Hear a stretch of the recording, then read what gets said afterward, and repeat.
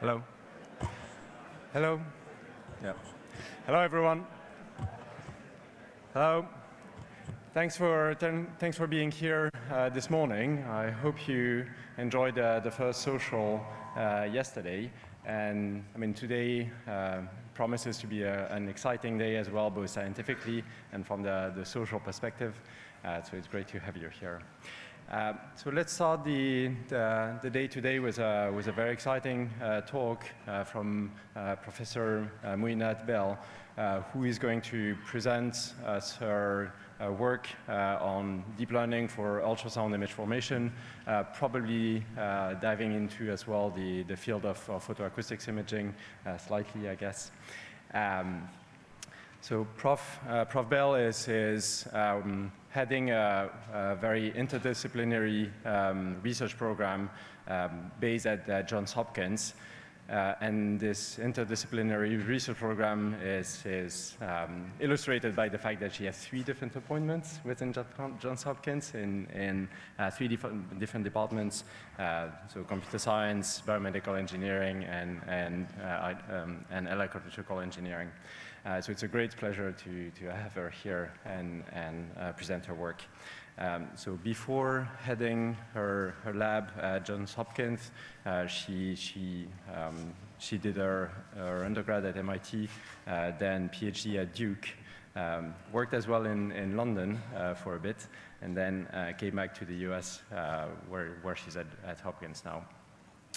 She won numerous awards, including the well-known MIT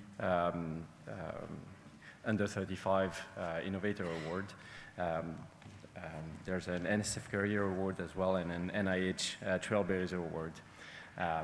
So with that, I'd like to invite the speaker on stage, and let's get a round of applause.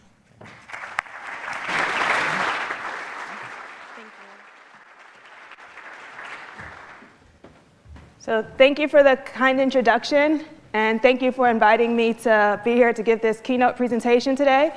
It is my pleasure to talk to you about ultrasound image formation in the deep learning age.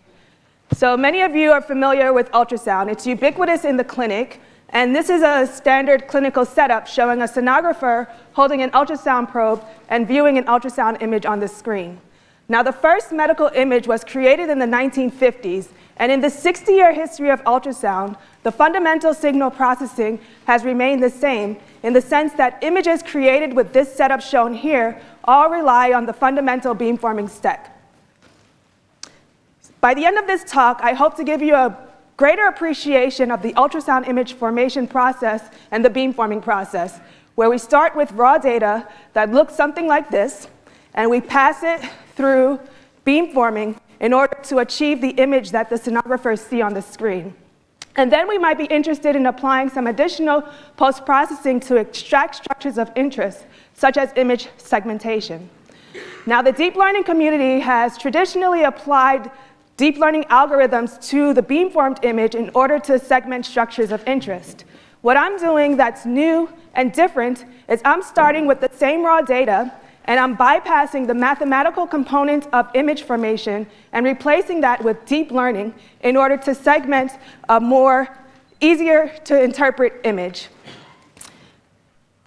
The key questions I'd like to get us thinking about throughout this keynote presentation and beyond is, first, how can we start with the raw data and combine multiple image enhancement methods and segmentation options in one step with the assistance of deep learning? Second, can we use deep learning to fundamentally improve the presentation of today's images?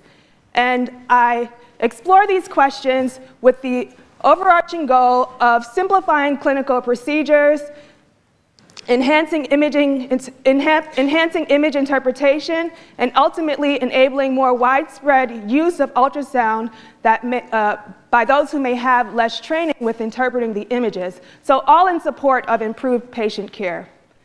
So for the remainder of this talk, I'll give you a brief overview as to why these are critical questions for us to be thinking about, and then I'll transition to tell you more about the beamforming process, And then I will talk about our deep learning approaches to replace beamforming in both ultrasound and a related imaging method called photoacoustic imaging.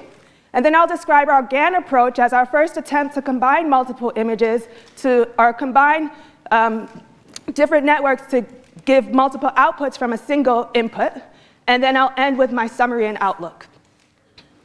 So as I mentioned, ultrasound is ubiquitous in the clinic. It can be used to visualize an array of different anatomical structures as shown here.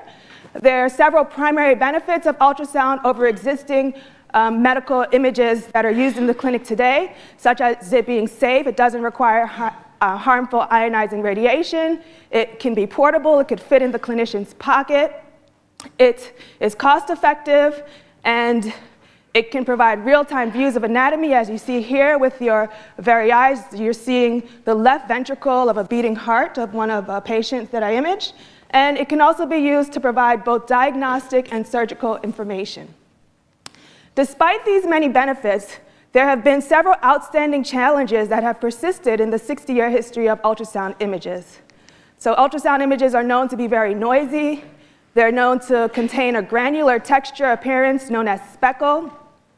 They're known to contain acoustic clutter, which basically causes signals to appear in regions where there should be none. And these images are known to suffer from poor sound attenuation at depth, as well as poor resolution as depth increases.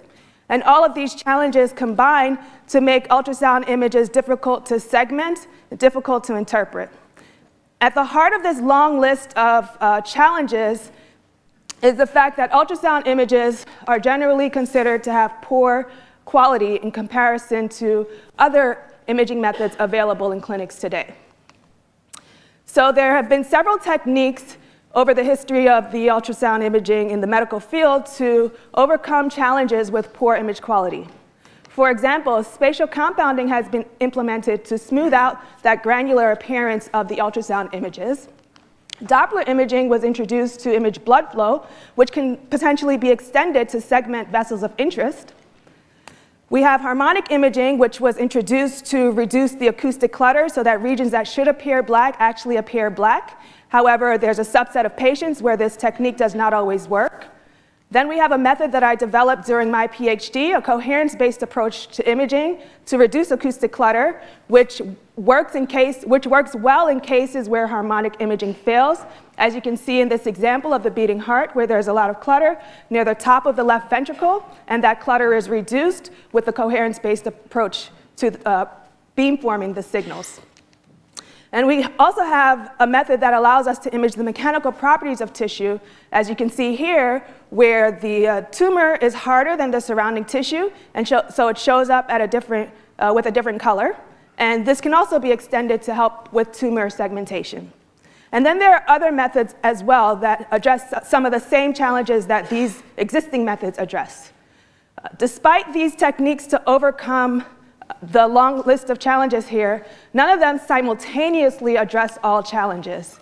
And so this is what leads me to explore deep learning as a potential solution to simultaneously address this long list of challenges in one step. So the question I'd like to answer is, how can we transform a noisy, poor contrast image like the one shown here and use it to display structures that might not show up very well, such as a needle tip? I want to provide a more clearer indication about where the needle tip is located. And I can do this by overlaying the needle tip on the image or displaying the needle tip by itself. Another example is that I'd like to use a deep neural network to transform a noisy, poor contrast image like this into an image that only shows my structure of interest. And then I can add the same network that allowed me to detect the needle tip in the example from the previous slide. And this is the idea and the concept for using deep learning to segment only the structures of images of interest and then combine different networks and allow us to get multiple outputs with a single step. And so this concept is the topic of my recently funded Trailblazer Award from the NIH. At the time that I proposed this concept and received this award, no one was thinking in this direction, so the award is appropriately titled. Successful implementation of this proposed approach would offer significant improvements over the current state of the field and overcome many of the challenges with poor image quality in a single image formation step. And so how do we actually do this? Well, I assume you know a lot about deep learning. So for the next part of the talk, I'll go more into more detail about the beamforming process. So this is a standard ultrasound system that's used in the clinic. The architecture is such that it contains three main components. The first is a scanner, which houses much of the electrical components of the system and also houses the computing hardware. Then we have a probe that's used to interface ultrasound images, that's used to interface with the body and has a range of different shapes and sizes depending on the body part being imaged. And then we have a monitor that's used to display the image on the screen. The way that these three components interact is that the scanner transmits electrical pulses to the ultrasound probe, which contains an array of piezoelectric elements that convert the electrical signals into mechanical pressure waves that are propagated into the body. These mechanical pressure waves then bounce off of different structures in the body and create echoes that return to the probe that converts those same mechanical pressure waves into electrical signals with the piezoelectric elements housed in the probe. And those signals are then sent to the scanner, which receives the signals and sends them to an onboard computer for processing. The first step in the processing chain is beamforming. You can think of beamforming as the first line of software defense against a poor quality image. After beamforming, the signals undergo some more post-processing, such as scan conversion, log compression, and filtering, and finally the image is ready for display on the monitor. So why exactly is beamforming needed? To answer this question, let's take a closer look at the ultrasound probe that's used to interface with the body. This probe contains an array of piezoelectric elements, as you see here. The goal of these piezoelectric elements is to transmit the mechanical pressure waves into the body. And so what is the shape of the beam that's transmitted into the body? Ideally, we want it to look something like this, where it's infinitely narrow as depth increases. But due to the physics of wave propagation, we instead get something that looks like this, where it starts off narrow, but then it increases as depth increases. And so beamforming is our attempt to give us something that looks more like the ideal beam shape at a specific focal depth. And so how do we go from beamforming to images? Well, here again, we have the probe interface with the body. And we use a mathematical formulation to focus the beam, as shown on the previous slide. And we focus the beam at different locations along the aperture. And then we receive the echoes and build up an image line by line. And so in this concept, we transmit sound, and we get the image. And we can receive the sound and perform the same concept to focus the energy of the received signals on the receiving end as well as the transmit end. So we have both transmit and receive beamforming. Now with this ultrasound imaging method, it may be difficult to detect needle tips for the range of challenges that I introduced earlier, which are relisted here, such as poor sound attenuation with depth and the way that the beam shape grows with depth, causing poor resolution with depth. And so one of the solutions that I'm exploring to address this challenge with needle tip detection is to transmit light instead of sound. And this transmission of light is called photoacoustic imaging, or PA imaging. And so how is photoacoustic imaging related to ultrasound imaging? Well, we take the same hardware that's used for ultrasound imaging, as you see here, and we add a laser to it. And this combination is called a photoacoustic imaging system. And then if we want to image our needle tip, that becomes our target.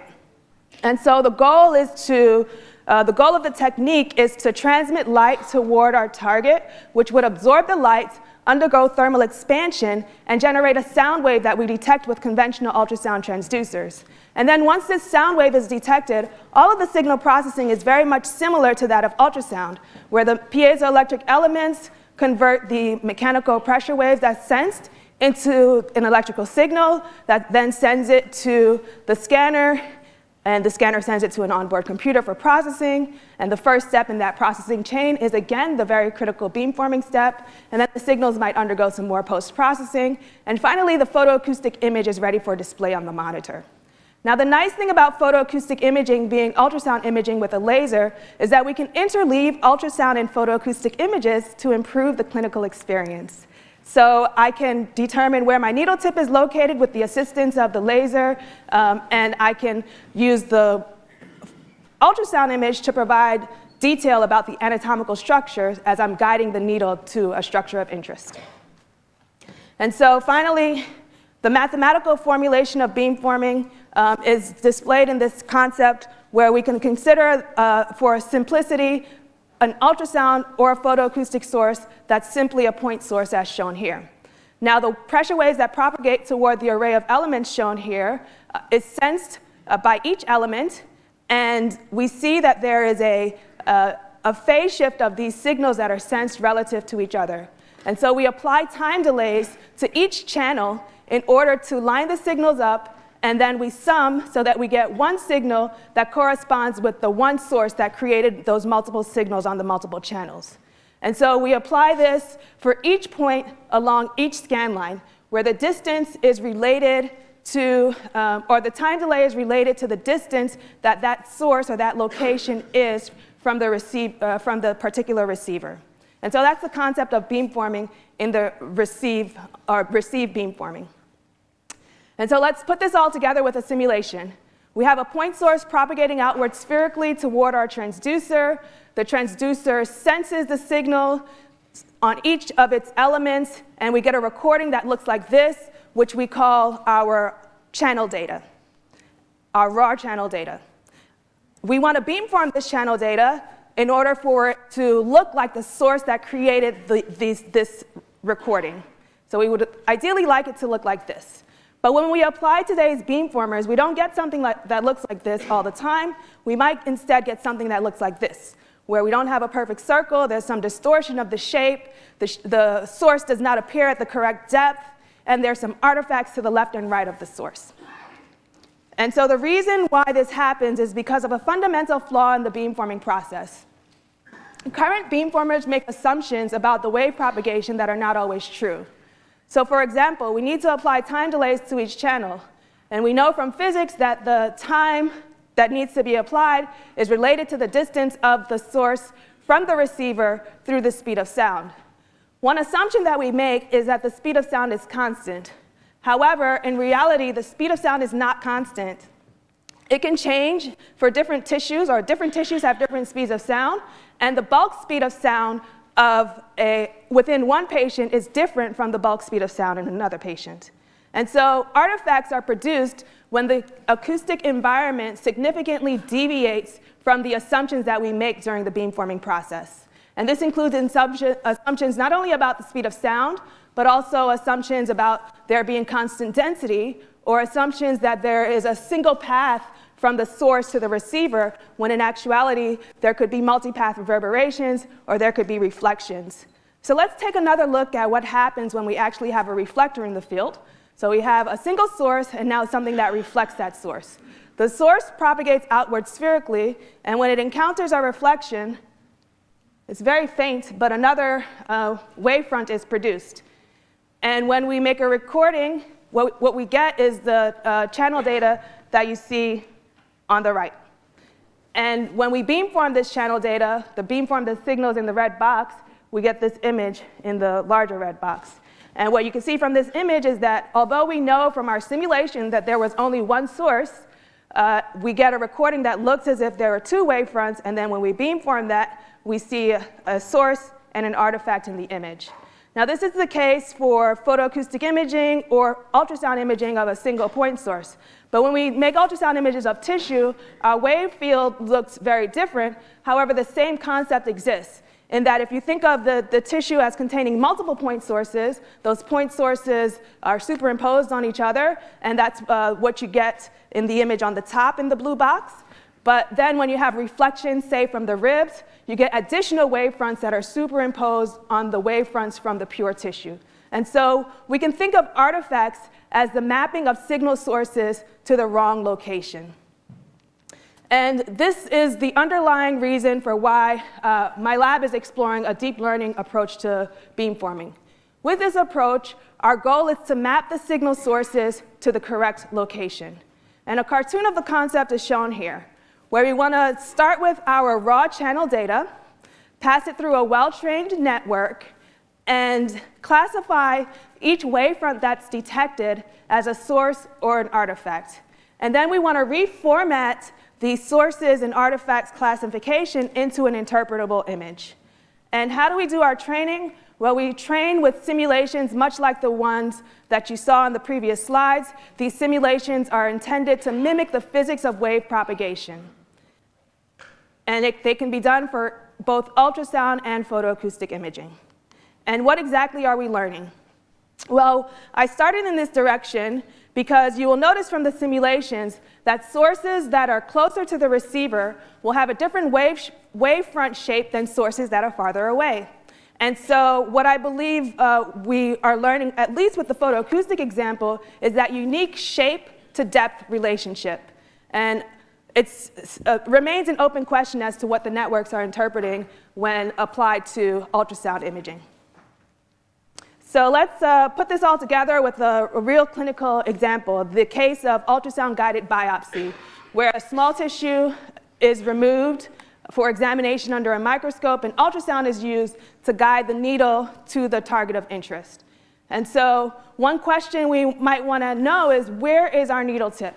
In some patients, it's very clear to see where the needle tip is located. In others, not so much, even though the same equipment and the same beamforming methods are being implemented.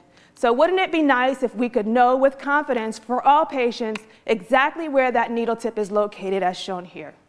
And we can do this with photoacoustic imaging by inserting an optical fiber in the core of the biopsy needle, and that allows us to generate a photoacoustic source at the needle tip. And so here's an example of the photoacoustic image that would be produced with this concept. And then it doesn't stop there. Because the image contains a lot of artifacts, we still need to apply segmentation to this image in order to localize the needle tip. And so one other point to consider is that this now becomes the task of a clinician finding a tiny source within the body. And so we can alleviate that task for the clinician and free the hands of the operator by attaching the ultrasound probe to a robot and asking the robot to search for that signal. And we've tested this concept in my lab, and this is a picture of the setup, where we have an optical fiber inserted into a needle, and that needle and optical fiber setup is connected to a translation stage, which allows us to control the insertion of the needle into ex vivo liver tissue. And then we have an ultrasound probe viewing the tip of the needle and attached to a robot arm. So let's look at a video of this system in action, which was published recently in Scientific Reports. So here, the needle is inserted and advanced into the tissue. And we can see that the ultrasound probe follows the needle tip. And so it's making subtle motions to stay centered on the needle tip. And then we can override the robot's motion to find our biopsy target, and then release, and the robot is able to recover the needle tip position again. And then if we transition to a view of what we see on the screen, we see the photoacoustic image. It's very difficult for the segmentation algorithm to find the signal because initially there's poor SNR, but the robot continues searching until it finds the signal and then confidently centers the ultrasound probe on the needle tip. And so from this video, we can appreciate that artifacts are problematic, not just for us as humans interpreting the image, but also for robots. And so this provides additional motivation for a deep learning approach to image formation. And so with this motivation, unfortunately, deep learning is not an exact science, so it did require some trial and error. And so several networks were tested to implement this concept. And the one that we settled on and published last year is the Faster RCNN network, published in IEEE Transactions on Medical Imaging. And a cartoon of the network architecture is shown here, where we input our raw channel data sensed by the network, sensed by the ultrasound transducer in simulation first to train the network. And our outputs, we have 3 outputs of interest. The first is a classification of the detected wavefront as a source or an artifact. The second is a bounding box location that tells us where the artifact is, or the source detected is located. And the third is a confidence score about the detection. And so we can also vary multiple parameters when training and testing our network. And here's an example of one of the parameters that's very relevant that was varied first in simulation, and that's noise. So we start with a perfectly noiseless system, and then we add increasing levels of channel noise to the channel data. And here is an example result showing how the network performs for these multiple levels of channel noise. What we see is that for the noiseless case and for low levels of noise, the network has perfect accuracy with detecting both sources and artifacts, which are shown in shades of blue. The accuracy with detecting sources and artifacts are shown in shades of blue. And then as we get down to about -15 dB channel noise, it becomes increasingly difficult for the network to maintain its accuracy. But what's remarkable about this result is that at 15 dB source accuracy, or at 15 dB channel noise, the accuracy is above 80%. And if you look at the image at 15 dB channel noise, it's very difficult for you and I to detect where that wavefront is located. And so as the channel noise increases, the accuracy with which we can detect sources and artifacts plummets, and we start to see more missed sources and more missed artifacts, which are shown in shades of yellow. And this same concept is displayed in the ROC curves for the source on the top and the artifact on the bottom, where we have perfect detection in the noiseless and the minimal noise cases, and that detection degrades as the noise level increases. Another metric of interest is the location accuracy. How well can we determine where the peak of the wavefront is located? And so what we see here is that we can measure this accuracy in the two image dimensions, in the axial dimension, which corresponds to the depth dimension, and in the lateral dimension, which corresponds to the direction of the arrays along the transducer. And ultimately, the take-home message is that for multiple levels of channel noise, our accuracy is sub-millimeter. It's about 0.1 millimeter in the axial dimension and 0.2 millimeters in the lateral dimension. And this is a remarkable result because if you consider the resolution of the imaging system, we're actually getting better resolution than the resolution provided with the beamforming methods alone. And this is true at a range of noise levels as well as a range of depths. So this is very promising for the technique. I've shown you how we can vary noise, and there are a host of other parameters that can be varied, which are listed here as an example, but I won't show those results in the interest of time. So we can vary, for example, the number of sources and artifacts, the speed of sound, as well as our ultrasound receiver model. And then once we have this well-trained network with all of these parameters varied, we can then transfer it to experimental data. And so here's a setup that we use to test our network on experimental data, where we have a phantom containing these brachytherapy seeds that look like point sources in this view of the ultrasound probe. And then we can selectively illuminate which sources show up in the image by pointing optical fibers at the sources. And so, for example, this photograph shows us selectively illuminating two sources. And this image on the right shows us what happens when we selectively illuminate three sources, the image on the left. And if we take a closer look at this image, what we see is that although we know that we selectively illuminated only three sources, we get 4 wavefronts in this experimental image. And when we beamform this image, we get something that looks like this, which looks as if there are 4 point targets, or 4 brachytherapy seeds in the image, but because we selectively illuminated 3 seeds, we know that only 3 should show up. However, the clinician relying on this image might not know that. And in fact, this could be very detrimental because these brachytherapy seeds are actually used to treat prostate cancer. And so it's very critical to get the location and the pattern of these seeds correct.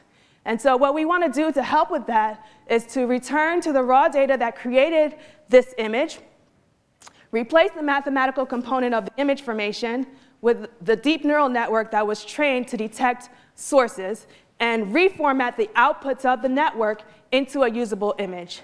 And this image is an image that we call our CNN-based image, and it has no artifacts, simply because we choose not to display them. It has arbitrarily high contrast because we choose the amplitude with which we want to display the detected sources. And it has high resolution at depth because the size with which we display the sources is related to the location accuracy measurements that we took when training and testing the network. And this is true and the accuracy persists down to depths as large as 8 centimeters, as shown on this slide, where this time, this is an in vivo example that also was not included during training.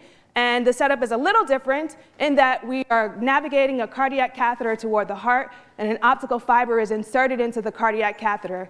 The goal is to illuminate the tip of the cardiac catheter, much like we wanted to see the needle tip. And so with the traditional beamforming methods, as we are moving this catheter back and forth, this is what the image on the right shows what we get with today's beamforming method at such a deep depth. The resolution is very poor.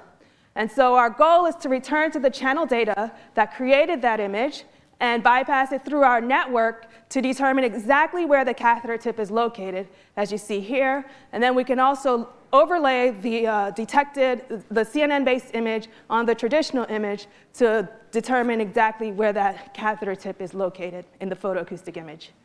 And so this is very promising for the technology, and these initial results are what led us to explore the possibility of applying similar approaches to ultrasound data. And so if we return back to the same clinical challenge of performing an ultrasound-guided biopsy and instead ask ourselves, now where is that biopsy target? We can also appreciate that we can still attach the ultrasound probe to a robot and allow the robot to search for both the biopsy target and the needle, but you can imagine that it needs both a good ultrasound and photoacoustic images in order to do this task. And it also needs to have real-time feedback of the ultrasound images, and that feedback needs to be updated as fast as possible. For this reason, we choose one of the fastest methods available for performing ultrasound images, which is plane wave imaging. And in plane wave imaging, it requires the use of unfocused transmissions on all transmit elements with no delays. So as a reminder, for focused images, we focus a group of elements into the body one at a time, and we receive the wavefront with each focused beam. With unfocused or plane wave imaging, we just transmit on all elements at once. And the trade-off is that this provides poor image quality, but it provides really fast frame rates. And so here's an example of the raw channel data received from a single plane wave transmission. And we only use a single plane wave because we want to get the fastest, or we want to explore what's possible with the fastest frame rates that we can achieve. And so we only use a single plane wave transmission. And then if we beamform this image, it's a poor quality image. And if we segment it, we don't get the greatest segmentation. And so our goal is to take that same raw channel data and pass it through a trained network and achieve the ideal segmentation of that target. And so just like we trained our photoacoustic examples with simulations, we can train our ultrasound networks with simulations as well. And here, our simulation training is such that we have a single cyst in tissue. We train with anechoic, meaning that this cyst should return no echoes. So any echoes that are seen in the beamformed image is due to acoustic clutter. And then we train with a hypoechoic cyst, which is a low contrast, which is a low contrast cyst that has amplitudes within the cyst that are slightly lower than the surrounding tissue. And then again, we just use a single plane wave, and we vary the multiple simulation parameters, such as the cyst radius between these values shown here, the speed of sound of the medium, and the axial and lateral location of the cyst. And then in testing, we can create a completely new data set that was randomly drawn from the multiple simulation parameters that were included during training, as well as having an amplitude that ranges from anechoic to -6 dB. And so here's an example of a result from the test set that was not included during training. So this is our ground truth that we provide to the simulator, which gives us a raw channel data that looks like this. And then when we apply beamforming, we get an image that looks like this, which you can see contains clutter within the region that should be anechoic.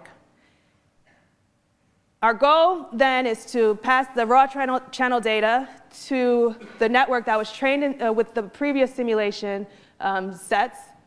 training sets, and get a CNN-based image that more clearly displays the structure of interest. And we know what that structure should be because we simulated it. And so we can compare our ground truth to the output of the network. And when we do that for this example, we get a dice similarity coefficient that's fairly high. And we can look at our dice similarity coefficients over the range of parameters that were tested, which we actually did in these publications shown here. And I'm just going to focus on cyst radius because it was the most interesting and it showed the most interesting trends. And that trend is that we could see that if we look at, we appreciate that the x-axis shows the cyst radius and the y-axis shows the measured dice similarity coefficient, and the red dots show the dice similarity for every cyst that was included during testing, and the blue line aggregates the results by rounding to the nearest integer multiple of the cyst radius, just to help us visualize that more clearly. And what we see is basically that the dice similarity coefficient degrades as the cysts get smaller and smaller. And then when we transfer the trained network that was trained only with simulations to experimental phantom data, we see that for the phantoms that contain cyst sizes that are within the range of the simulated cyst sizes, we get a similar performance to what we get with the simulation test set. And so let's take a closer look as to what's happening with these smaller cysts. And so this apparent degradation in the dice similarity coefficient is actually due to the coefficient penalizing errors in smaller cysts more than errors in larger cysts. And so if we consider that our segmented image is shown here and the true segmentation is shown in red overlaid on this image, we can see that the dice similarity coefficient is quite low, but the cyst size and shape are generally consistent with the ground truth. And so what this indicates is that it's very important for us as a community to choose appropriate metrics when we're evaluating the performance of our network. Because if our goal were to learn the number of cysts with a specific size, this network would actually perform very well. But that is not our goal in this case, so we set out to explore how we can further improve the dice similarity coefficients of these smaller cysts. And so this is what led us to think about including more features when training our network. And here, this is what led us to explore a generative adversarial network. And so with this network, the more features that we want to include is learning not only the segmentation, but also the B-mode image. So we have essentially two outputs with a single input. And if we take a step back and look at what this network structure says, it tells us that we can actually combine both image formation and image segmentation in a single step. And so this is what led me to think more broadly about how can we as a community build these networks that take a single input and produce multiple outputs, because ultimately those multiple outputs are all based on the same raw data. And so this is the structure of our network in a little bit more detail. We have our RF channel data. We have a generator that produces both the DNN image and the DNN segmentation. And then we have a discriminator. The goal of the generator is to trick the discriminator into thinking that the images are real. And then we have the, we combine the DNN image and the DNN segmentation along with the RF channel data that creates the images into a single stack that we call the DNN stack. And that DNN stack is what's fed into our discriminator. And during training, we have a beamformed stack, which essentially contains the same raw data. It contains the beamformed image from that raw data, and it contains the ground truth segmentation that is included during training only. And The goal of the discriminator is to determine if the DNN stack, or the prediction, it predicts whether the output from the neural network is real or fake. And as a reminder, this beamform stack is only included during training of the discriminator. And so one other point to consider as a community is that as we're building these networks, although currently there's a lot of trial and error, I'd like to see us move more toward understanding what the networks are doing and understanding whether the components and the modules that we are adding are actually necessary, and how does that affect our evaluation metrics that we define based on the task of the network. And so to do this for this particular network, we realized that we can have two possible generators. One is that we can have a single encoder-decoder structure that would enable us to share features among the two outputs. Or we can have two encoders and decoders that one is trained to produce only a DNN image and does not share features with the other one that's trained to produce the DNN segmentation. And then we can also ask ourselves whether the discriminator is necessary. And so this allows us to have a total of 4 networks, 2 with discriminator, 2 without, 2 with a single encoder decoder, so it has feature sharing, and 2 that does not have feature sharing. And so this is a quantitative summary of our performance. What we see are 3 insights from this systematic study.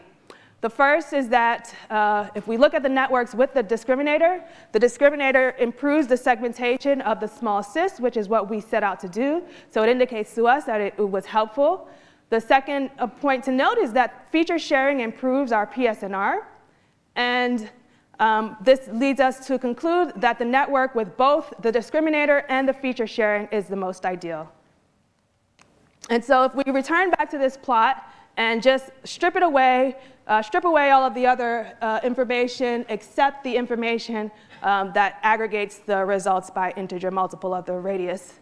And we compare this result that we had previously to the result that we get with our GAN approach, we see that we achieved our goal of slightly increasing the dice similarity coefficient that we see for the smaller cis. So we consider that a success, and if we see some examples of what this network actually looked like, so not just looking at quantitative summaries, here are some actual examples.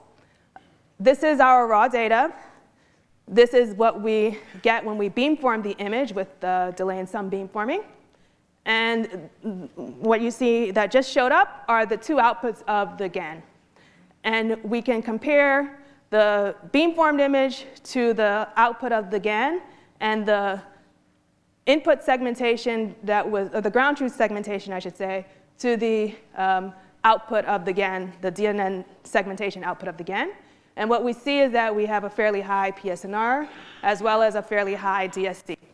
And this is our simulation result. And when we look at our experimental result, so this is the experimental phantom, that was the little green dot on all of the curves that you saw previously throughout this section, we see, in comparison, we qualitatively get something that looks like the delay and sum image and something that looks like the ground truth segmentation, although the results are both visibly and quantitatively lower. And then despite the, well, just keep in mind that these are just preliminary results that do provide confidence for us to explore this approach further. And we are very excited by these results, as well as, so these results were published earlier this year. And since then, we've had some newer modifications to our network that produce results that look like this, which are also equally exciting. And they're exciting because it indicates to us that now we can have 3 outputs from a single input. The first is that we can produce the ultrasound image as is. The second is that we can produce a smoother version of the ultrasound image, which is similar to what the spatial compounding introduction to improve image quality has done over the years of the ultrasound imaging history. And we can provide a segmentation. So we have 3 in 1, 3 outputs from 1 input. And so although I've shown you how we can learn segmentation, the outputs of the network are not just limited to segmentations or images. There is a list of other outputs that we can learn and that have been learned over the years, where the colors on this plot indicate the years, the short 3-year history, 2 to 3 year history of this field. And the x-axis shows the number of publications that have actually learned these different outputs from the raw input as data. And the list on the left indicates the different outputs. The list on the right indicates the different outputs. No, your left. So the different outputs are high quality raw data, compressed raw data. We can take raw data as input and learn a segmentation map as we're doing. We can also take raw data as input and learn the speed of sound map, as well as high quality ultrasound images. We can learn elasticity images, and we can learn both the segmentation map and a B-mode image. And I'm pleased to see that many of my colleagues around the world are implementing these different approaches, and so I just think that there's a lot of promise for the field, and I'd like to encourage us to continue thinking in this direction. And where our work fits in is here and here, where we are exploring how we can learn a segmentation map from the raw data. And our work and our approach is different from those shown here because we take the raw data from a single plane wave transmit. We do not apply any time delays, and our goal is to turn that into an interpretable, usable image in the format of a segmentation. As far as I'm aware, our group is also the first, or the only ones, as far as I'm aware, and the first to think about combining multiple outputs, or producing multiple outputs from a single input. This graphic alone provides the evidence, I believe, to say that we are entering a new age of ultrasound image formation, and it's very exciting, and I believe that there's a lot of possibilities to explore. I believe it's such a young field, and there's a lot of different directions that can be taken. And so my outlook is that we still are suffering from many of the classical challenges with deep learning, in that we require training sets that include multiple possible patient variations. We need to think about generalizability for the specific task that I'm interested in. We want to learn circular cysts, but of course, all targets in the body are not circular, so we want to be able to generalize our networks to other structures. I think network interpretability, I know there's a group of us within this community that's working on this very topic, and I believe that this is very important even for the field of medical imaging with deep learning.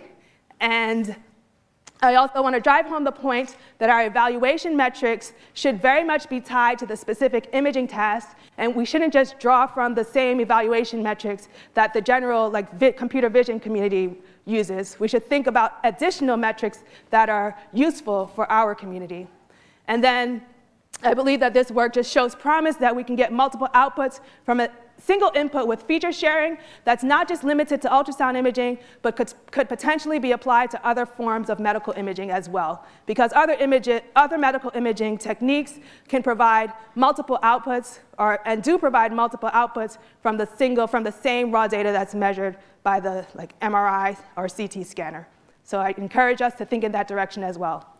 And if we think about the list that I showed earlier as a roadmap of major advances in ultrasound imaging, where I discussed that we had spatial compounding, harmonic imaging, elasticity imaging, coherence-based imaging, and Doppler imaging, I believe that a deep learning approach to beamforming and image formation will be one of the next major advances within this field. And so as a summary, with advances provided by deep learning, both ultrasound and photoacoustic images can be presented in a novel format that extracts information directly from the raw channel data. I've shown that we can have a one-step approach to address historical challenges with image quality.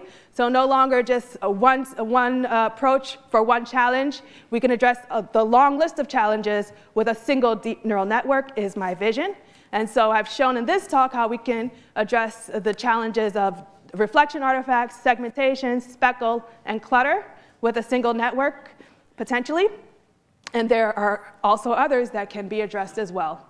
And our initial results, and those of my colleagues around the world, highlight the capabilities of deep learning for both ultrasound and photoacoustic image formation, and I believe that there are a lot of exciting possibilities ahead. And the results that I showed are promising not just for us as humans reading the images, but also for robots to perform more autonomous imaging tasks, such as autonomous surgery. And so as a broader overview of what my lab does, we take theories, models, and we develop theories and use models and simulations like the one shown here to design beamformers for both ultrasound and photoacoustic imaging. We also design imaging probes, such as this specialized light delivery system shown here. And our goal is to build and test prototypes with these designs that will ultimately improve image quality. And then we incorporate these designs and combine them with commercially available systems like the ultrasound system, the robot, or the laser shown here. And together, it creates a new system that's the first of its kind to address a clinical challenge. And then we take that system and test it on patients treated at the Johns Hopkins Hospital. And then we might learn something from our clinical studies that would require us to revisit our theories, models, and simulations, and the cycle would continue from there. And then I have two announcements. The first is that my lab is hiring postdocs in this area, so if you're interested, please do come and speak to me or reach out to me via email. And then second is that I'm guest editing a special issue in one of the most highly regarded ultrasound journals in our field. And I encourage anyone working in this field to submit their work to this journal and this special issue of the journal, Deep Learning in Medical Ultrasound. And I would be remiss to end this talk without thanking my large team for making this work possible and my funding sources. And finally, I thank you all for your attention.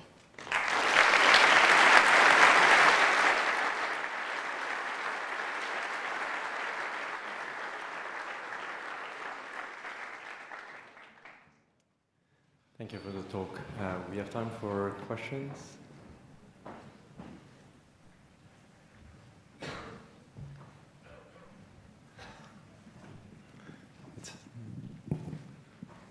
It's hard to see from here, but don't be shy. Okay, well. Yes, so there's a question there. Thanks for the great talk. Since I agree that it's really important to use deep learning in ultrasound. And since we started the talk about how dynamic focusing or beamforming is fundamentally having a flaw about assumptions in speed of sound, maybe it's more interesting to see if by using delay in sum and then generating a data set out of this, using this delay in sum and then doing the segmentation and comparing it with doing it directly from the raw data, because then we will know if this assumption is really dragging us behind from doing actual segmentation. Maybe if you can shed some light on that. Yeah, so my thoughts on that are that, so I approached this problem because prior to entering this field, my background and expertise is ultrasound imaging. And as part of my PhD, I spent a great deal of time understanding the sources of image quality degradation in ultrasound images. So there's a great body of research that already indicates that the speed of sound errors that we see is one of the major sources of ultrasound image degradation. So we already know that in terms of image quality. And image quality is what drives segmentation. If we have a poor image quality, we're going to have a poor segmentation. There's no way to get around that. So those are my thoughts on that topic. Thanks a lot. I think there's a question on the upper left there.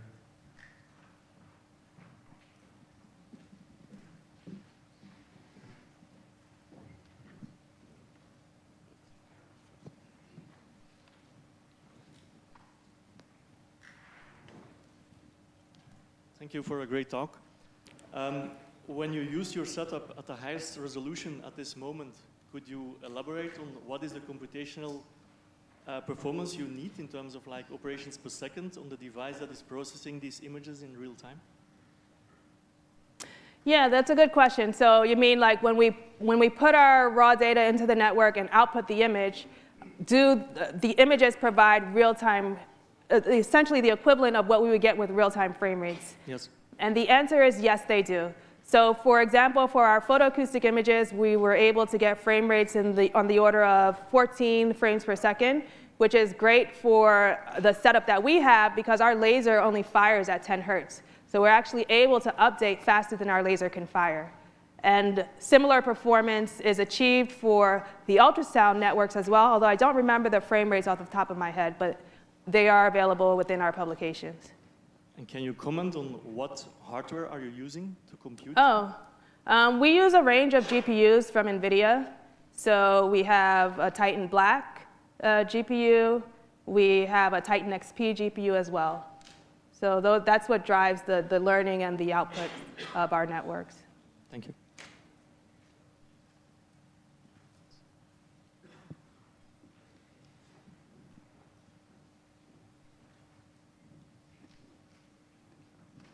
Excellent talk. Can you comment on extending this to either fetal or cardiac? Yeah, that's a good question, because I just showed cysts, right? Because our approach is like these interventional techniques that would use biopsies. But there's nothing really unique about the fact that we're training cysts, in the sense that if we are interested instead in fetal or cardiac imaging, then to me that would just indicate that we would just need to change our simulations to train with models that mimic the cardiac structure or the fetal structure. And I believe that we should be able to achieve similar benefits after making that modification. Okay, thank you. So there's a question at the front there on the left.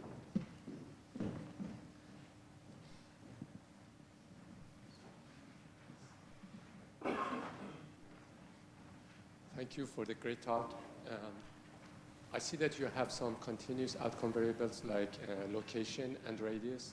I wonder how, if you have any advice on regression networks versus classification networks, i.e. the regression head or classification layer for those variables. Say that again, please. I didn't hear the full question, so maybe could you try speaking louder? I see that you have continuous variables like location and radius being predicted by the networks. I wonder if you have an advice for the technical audience about regression networks versus classification networks. That means having regression heads to predict those variables versus classification. Okay, yeah. So that can be used as well. And in fact, in that group of papers that I cited, there are some that are using those kind of networks instead, and they're able to achieve a different type of image, but it's an image that meets their criteria for what they want to learn. So it's certainly possible, and others are also doing it. Thank you. Yeah. Thanks. We have a question here at the front, just here.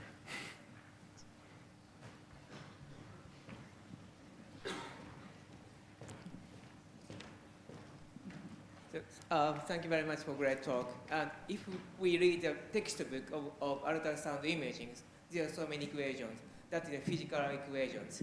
And in the beamforming, using a deep learning, so what kind of physical models are created?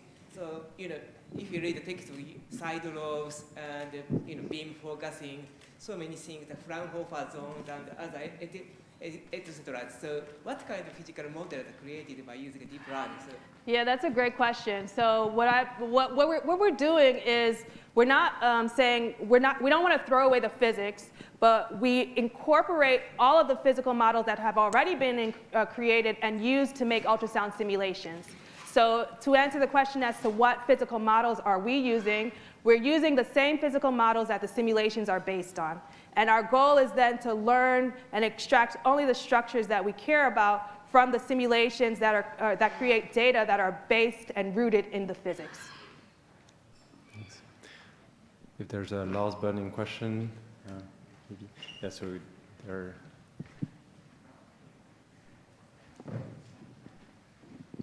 Hi, thanks for the talk. For the physical models, I think you have guarantees, but how would you create the offset you get from the bias by learning from data compared to the error in the models? So how to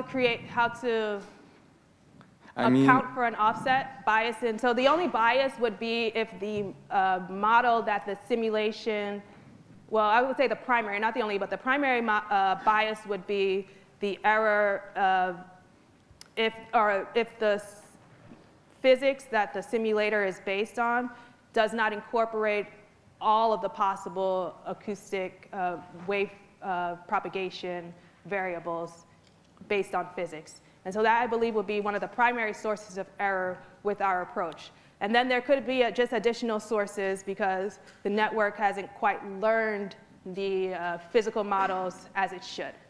And so I guess currently the field accounts for that second source of error by including more training data.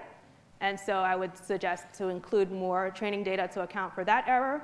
And to account for the first error, we would just need better simulators so that we are accurately simulating the physics of wave propagation, or at least simulating to a first order effect where we are able to produce images that provide enough information for us to trust and for that error to be low, for us to trust the output of the network and for that error to be sufficiently low for us to achieve our desired task. Because all of this is task-based. Like what might work for one task might not necessarily work for another task. So the goal is to have our models and our simulators be good enough to achieve whatever that specific task, but it's important for us to define what that task is from the beginning.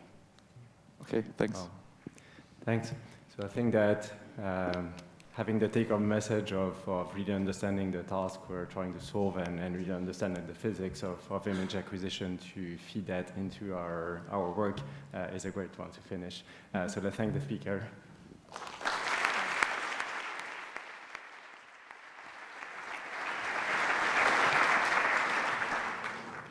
Thanks. So we'll directly go on to the next scientific session. So I'll just call the session chairs to come here. So Eugenio and Mary, I think.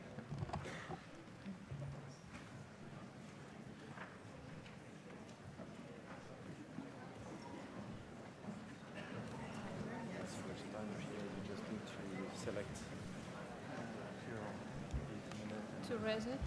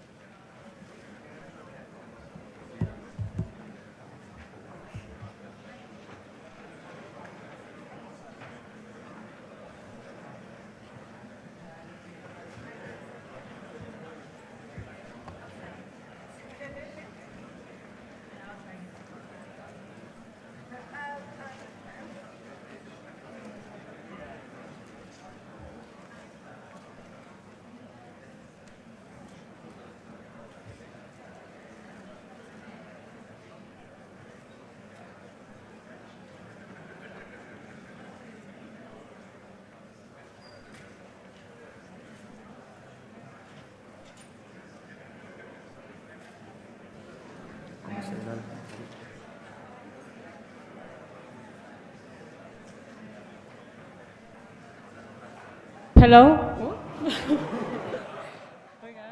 It works. Okay, it works. We are very pleased. No, doesn't work anymore. Hello? Hello? Okay. So, hello everyone. My name is Maritxell Quadra, and I'm very pleased to chair this session with Eugenio Iglesias. And this is the session on adversarial training, and the first topic will be on learning with multitask adversaries using weakly labeled data for semantic segmentation in retinal images.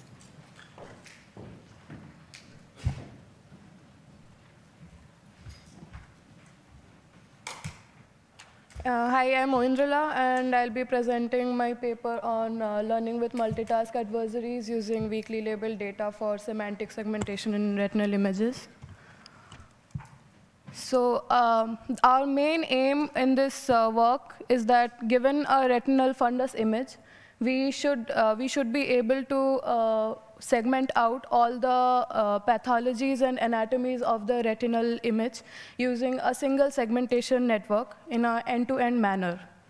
So the main challenge in this task is that we have a lot of data sets that together they have all the classes annotated, but no one data set has all the classes, that is all the anatomies and all the pathologies annotated. So to form an end-to-end network which will be able to segment all of these 6, 7 classes, which are the retinal vessels, the optic disc, and the diseases, we need to use more than one data set to train our segmentation network. So this is the context of the weakly labeled data that I'm talking about. So prior art in this field is that for segmenting out all of these 6 classes, there is a classical method. That is, it goes in a step-by-step manner. So first, it will segment out the high-intensity diseases. Then it will go to the dark lesions, and then segment out the optic disc, and so on. So it's not an end-to-end method. And in deep learning-based methods, there's no single method that has segmented out all of these classes in using just one segmentation network. So the first paper, it uses a CNN for segmenting out the retinal vessels. It was published in 2016, and then we have the next paper which segments out the lesions, the diseases. And the next paper, they use a CNN and a conditional random field to segment out the retinal vessels. So none of these papers who have used deep learning-based methods have formed one single method to segment out all of vessels, optic disc, and the diseases.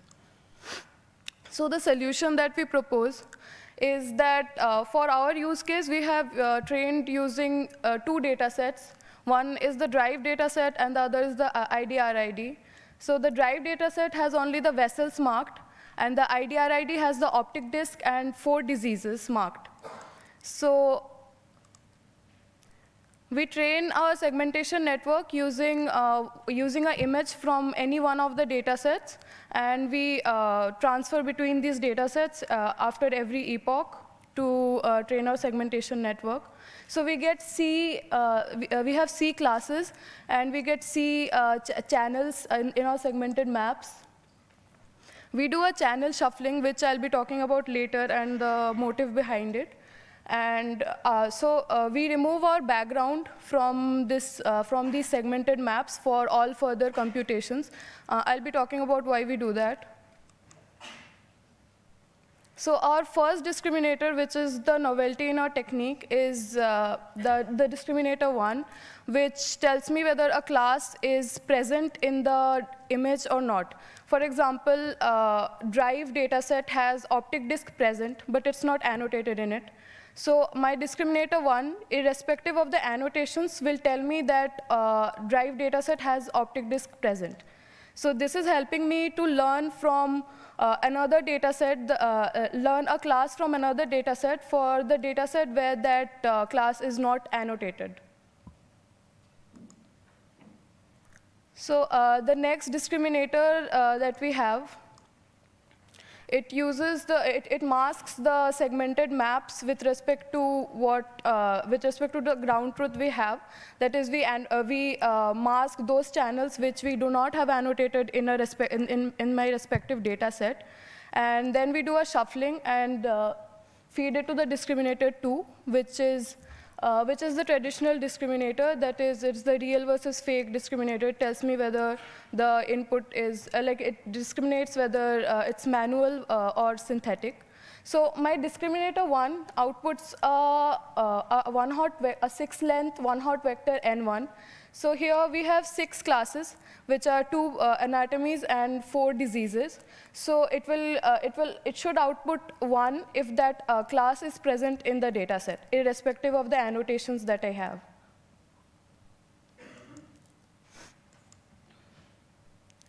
So for this, the first clause that we use for the segmentation network is given an image, we find the BCE loss. So my y hat here is the segmented maps that I'm getting from the segmentation network, and y is the ground truth that I have. So I find the BCE for all those channels where my ground truth isn't null. So for example, like in drive, I don't have the optic disk marked, so I won't calculate the loss for the class of optic disk. So this loss is then backpropagated through the segmentation network. So, so the moral behind, the motive behind channel shuffling is that, like I said, in the discriminator one, we are saying like that discriminator is telling me whether a class is present or not, irrespective of the annotations. So if I don't shuffle my segmented maps, the discriminator one will learn with respect to the data set whether will learn the n1 one-hot vector with respect to the data set and not with respect to the segmented maps that I'm giving as input. So I want my discriminator one to look at the segmented maps that I'm giving and not the annotations to tell me whether my segmentation looks as if it's present in the image. So it's just a description how, like, before shuffling and after shuffling, and I concatenate my input image with the segmented maps. So like I said, we have n1 one-hot vector, and we find binary cross entropy loss for n1 and n1 hat, and that is backpropagated through the discriminator one. And the discriminator 2, which is the traditional manual versus synthetic discriminator, it gives us output 2-length one-hot vector. So I'm shuffling the ground truth and the segmented maps. So it's just telling me, like, 1 is for manual and 0 is for synthetic. So it's just discriminating between the two. So another thing that we do is we remove the background class from the, after we get the segmented maps from our segmentation network, we remove the background class. That is, it's so because if, like, the background is different for both of the data sets. Like for drive, as we do not have the optic disk will be counted as the background. And for IDRID, because we don't have the vessels go into background pixels. So we remove the background and we do all further computations and also the binary cross entropy loss after removing the background. So we backpropagate both of these discriminator losses. We add both of these losses and backpropagate it through our segmentation network. So these are some of the results. So this is the images, input fundus images that we have, and this is the ground truth that we have. So the ground truth is, like, for drive, we have the vessels, so that's what's shown here. And for IDRID, we have the optic disk and the diseases. And this is the prediction that we get. Also, we get the prediction for the non-annotated classes. Like for drive, we do not have the optic disk annotated, but still using our network, we are getting the optic disk channel as a class. And similarly, for IDRID, I'm getting the vessels. So we compared our evaluation of the optic disk and the diseases with the IDRID leaderboard. So we perform quite close to what results are there, even though our method is segmenting out all of the classes and not just a specific segmentation network for optic disk collisions. So for vessel segmentation, these are some of the results where we have the fundus image, the ground truth, and the prediction. And I would like to compare it with a technique that was published in 2016, which was deep vessel. So what we see is that our method does not do the error of segmenting out the optic disk boundary as a vessel. So I think that is because we have 6 classes, and optic disk is one of the classes. So we also reduce false positives because we are segmenting out all different classes together. So we compare our method to some vessel segmentation techniques. So mostly, our method has performed better than many of the techniques that I went through, and except one which was Meninis et al. So the takeaway is that our method is performing very close to these other state-of-the-art segmentation networks. Despite the fact that our segmentation network is solving more than one problem, it is solving segmenting out all of the classes together. So, okay,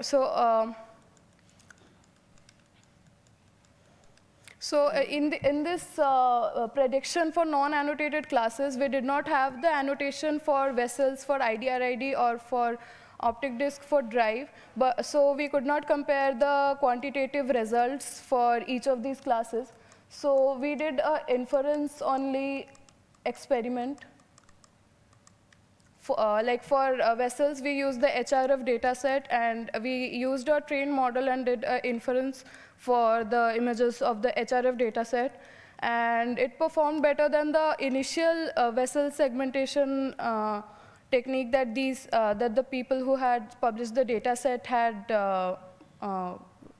proposed. But we compared it to the recent state of the art, so it's performing near to those as well. So we also did for the hard exudates, which are these high intensity pixels on the E-optha data set. And we did for the optic disk, which is from the refuge challenge data set, and we compared it with the refuge leaderboard. So the take-home message is that existing methods, they rely on pre- and post-processing techniques a lot, and no previous technique has done an end-to-end solution without the need for manual feature extraction. And our method is providing a single solution for all anatomy and pathology segmentation. Also, the main takeaway is that our multitask model predicts classes that were originally not annotated in a given data set by learning from other data sets. Thank you.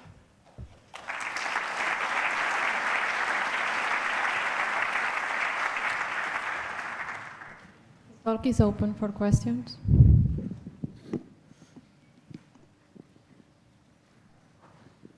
Hi, thank you very much for a very nice talk. There are other teams that have tried to solve the multitasking segmentation problem when you have an unbalanced set of segmentation. So you have segmentation for class A and segmentation for class B, like in your case. And they have done it in a simple way, just by backpropagating gradients of only the classes for which you have annotations. So it's a much more simple method than what you present. Did you consider to use that as a baseline to compare with your GAN-based method? So like in adversarial networks, like my discriminator is just helping me learn better. So both of my discriminators is the second discriminator is helping me learn, helping me increase the accuracy of a single class, and the other discriminator is helping me generalize. So I can do this using just one segmentation network too, but these two discriminators are helping me solve this problem better. Okay. And how much did they help with respect to not using discriminators and just backpropagate gradients? Yeah, we did. We compared to the, you can check my paper. We compared it to just using the segmentation network, and we saw it was performing better. Okay, thank you.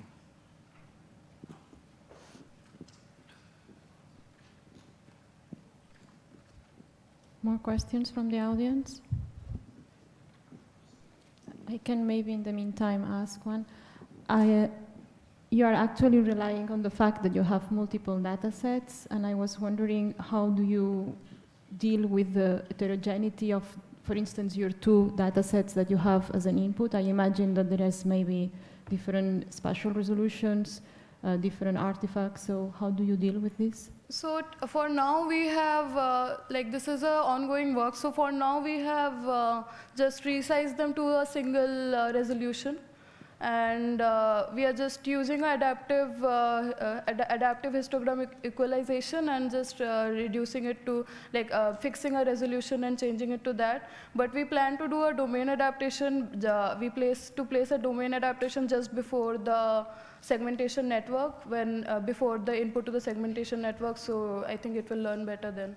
So you are what? You are taking the lowest resolution as a reference or a standard resolution? Yeah, I'm taking the lowest resolution, yeah. So you might as well be losing details in the higher resolution data set, for instance? I didn't get it. You might be losing details in the, when you are downsampling, for instance, one of the data sets, right? Yeah, so, yeah, exactly. So, for example, the microaneurysms diseases, they are really small. They are like 1 or 2 pixels or something. So, we lost accuracy on that when we compared for the eOptha data set. Because, I think I showed it here. It was like we lost accuracy on that. But I think if we do, if we fix a greater resolution and do a domain adaptation, use a cycle GAN, I think, and it increases the resolution of the image, and then I pass it, I think that will do better. So that is what we have thought for the future. Okay. Any other question from the audience?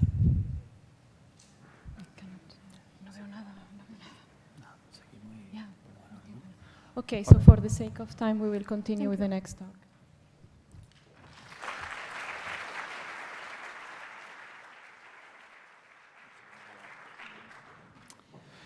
So the next talk is actually work from here, from Imperial College, on image synthesis with convolutional capsule generative adversarial networks.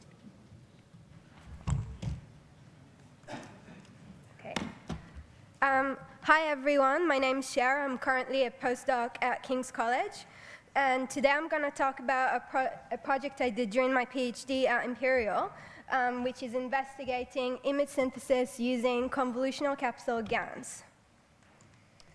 So during my PhD, we collected a data set of axons using 2-photon microscopy. And this kind of data is often used in neuroscience to study things like synaptic plasticity and neuronal function.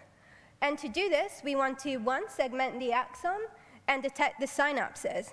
So these methods actually kind of go hand in hand, where we can segment the axon and actually extract the synapse location using the axon backbone intensity. So in order to improve the method of segmentation, we aim to use deep learning. However, we have a quite small data set. So our approach is to increase the amount of training data using deep generative methods in order to improve on the task of segmentation. And we do this using conditional GANs trained on real data.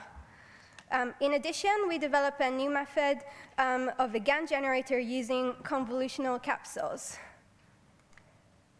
So once we have a trained GAN generator, we use the GAN to synthesize additional data and use that as augmentation using either real or synthetic labels. So in our paper, we use 2 different data sets. So one is a real data set collected using 2-photon microscopy in the mouse. So here we see at the top the segmentation maps that we manually label. And below that, we see the real data, which can have a variation number of axons.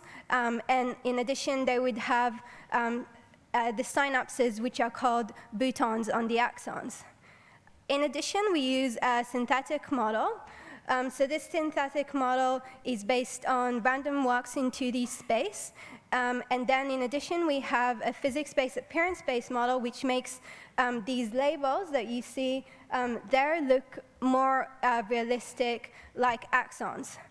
So in terms of the real data, we use this data to train our GAN synthetic model in order to learn representation between this binary segmentation map and to be able to represent real axons.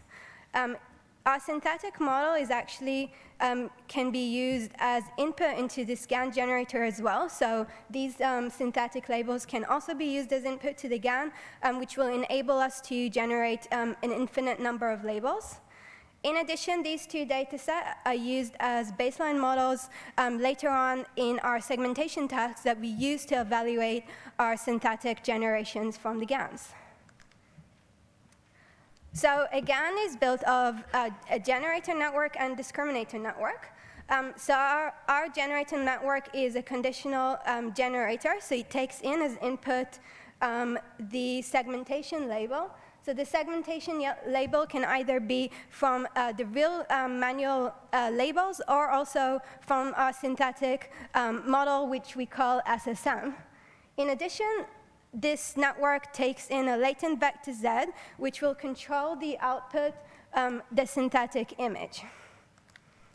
Our discriminator network is actually also a conditional network and takes in as input a pair of real or fake images. So in the case here, we see a binary image segmentation map and the real image, and it would just classify that as real or fake and will help us train our generator.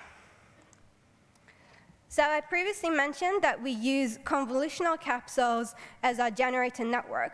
So first of all, why would we want to use capsules at all? So capsules were first introduced in 2017 by Sabor and Jeffrey Hinton as a way to tackle problems with CNNs.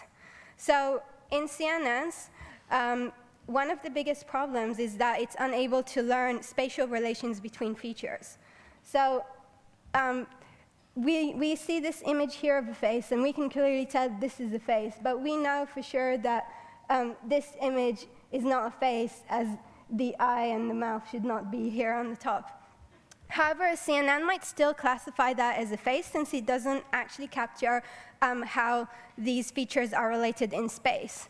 So capsules were introduced in order to capture this relationship using a big weight matrix, which encodes the spatial relation.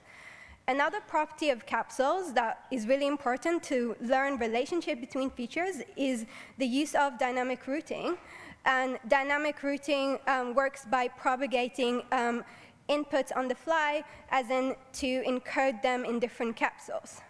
However, the problem of these capsules is that the big weight matrix that I mentioned is very memory intensive, and that's why we haven't really seen this much in the literature, since it's limited in the size of the images it can use. In the original paper, they used the MNIST dataset, which is around 28 by 28 in pixel size. So last year, convolutional capsules were introduced actually in MIDL by Lalonde et al. And they proposed a way of using the power of dynamic routing, capturing relationships between features, but reducing the computation by removing this big weight matrix and replacing it with a convolution, which will allow it to be applied to much larger images and allow the analysis of these filters as well. So this is a relatively unexplored area of research, and this paper is the first application of capsules to a GAN generator. So how do capsules actually work? So the input into the capsules, into the original capsules, is actually a vector. So this vector U is multiplied with a weight matrix W, which is meant to encode relations between, spatial relations between features. So in this case, you do the weight matrix multiplication, and W gets updated during training using backprop. So the output of this layer in the capsule is U hat, which is a vector that encodes different features. The main key element of capsules is actually the dynamic routing, which takes as input U hat. So the key element of dynamic routing is propagating inputs on the fly. So for example, if we get an image of a face, and these different features of a face are encoded using U hat. So for example, the top one might encode features of an eye and the mouth. So the idea behind it is using this learned parameter C. So C is also a vector, and it's learned during dynamic routing, not using backprop.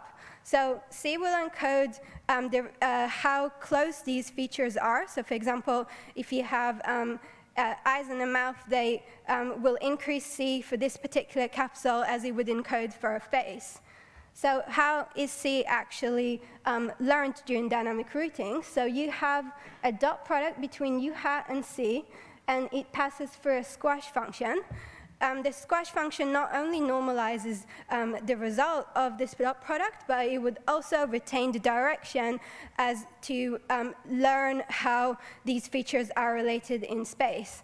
Then the last key step is the C update step. And C is updated by a dot product of U hat and V as in to learn how these features are related.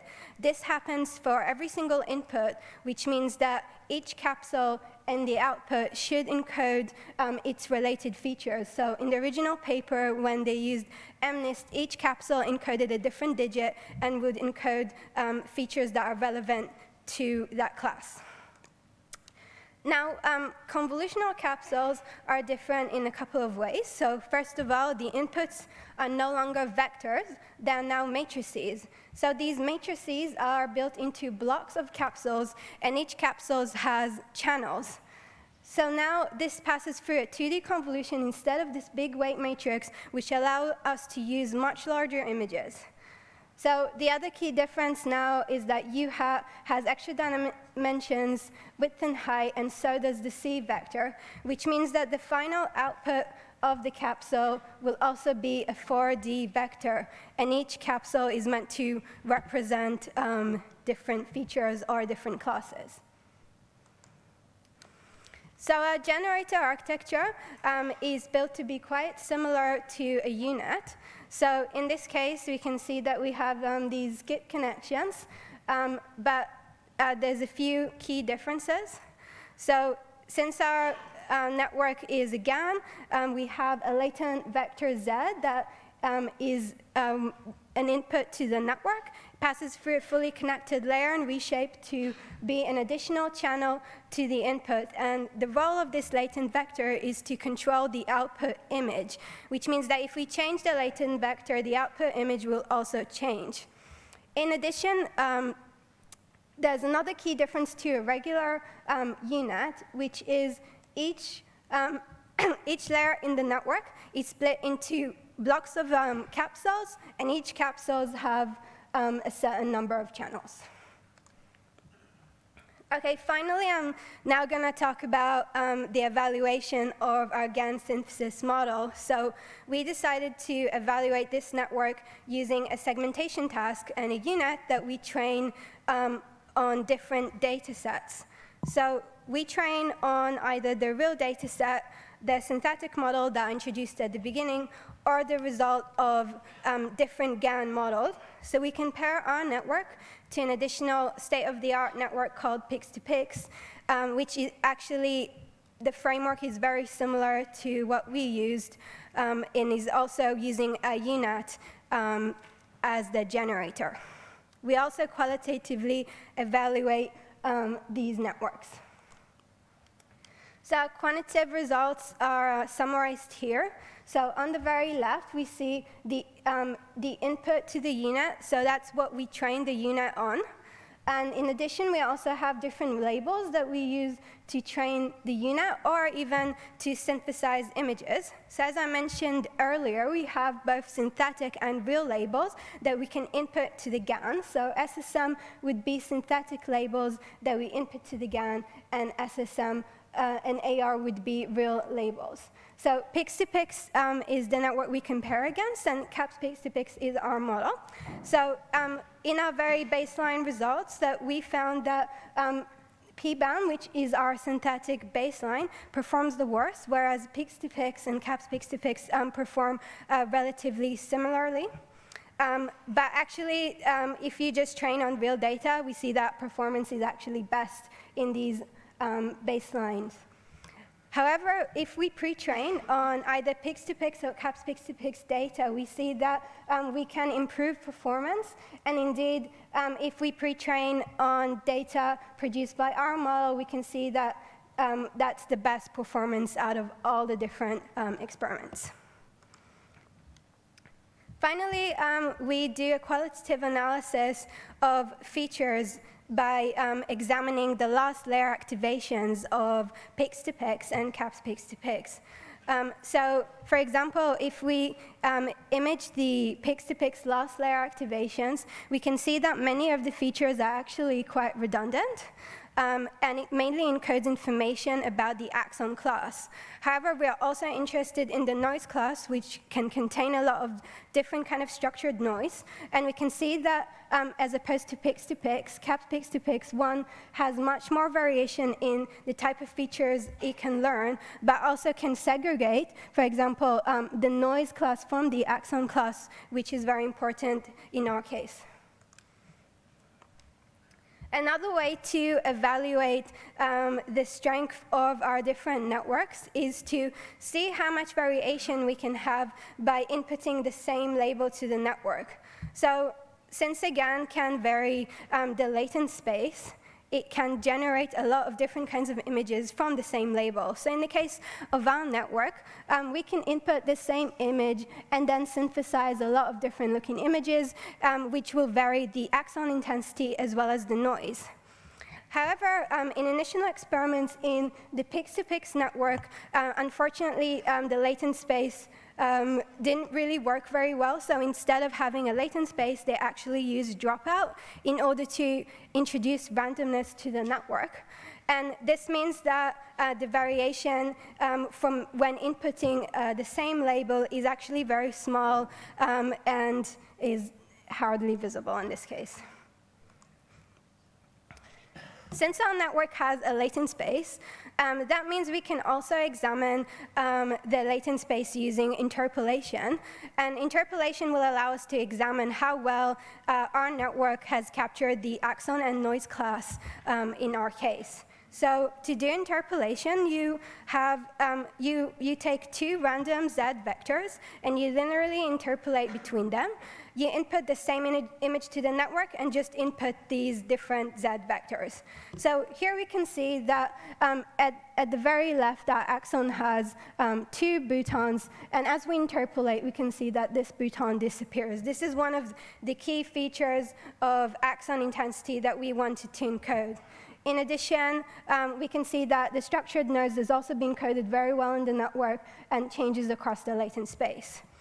When examining different features in our network, we can see that not only does it capture the data very well, it also can segregate these different classes. So we can see that, for example, the first capsule feature learns about the axon or the bouton intensity. The second one will learn about the structured noise, and the last one learns about the background noise. So these are just a few examples of selected features. Finally, I wanted to show how this might actually happen in the network. So when we're examining intermediate layer features, we want to see how the capsules group features together. So looking at the intermediate layer features, so these are convolutional capsule 3 and 4. So each different row is a different capsule, and each column is a different channel in the capsule. So we can see here clearly that similar features are actually grouped together in the same capsule. And since our network is in the form of a UNet, these are combined later on, and we can see that important features have been learned by our network. OK, finally, I just want to have a little conclusion. So we found out that performance segmentation using caps pix-to-pix and pix-to-pix is very similar, but we can actually improve on segmentation results if we pre-train on caps pix-to-pix data. In addition, we do this while still having 7 times fewer parameters. Also, we found that CAPS Pix2Pix can capture both the axon and noise classes very well by segregating and grouping different features into different capsules. In addition, we find that image synthesis is a lot more variable, which is actually very important if, for example, we want to synthesize an infinite number of images from similar labels. Finally, I just wanted to point out that following our experiments, that convolutional capsules might be very useful for tackling imbalanced data sets with lots of classes, or even the problem of mode collapse in GANs, as we have illustrated. Okay. Thank you very much for listening. I just wanted to thank my PhD supervisors and my PhD labs. Yeah, thank you very much.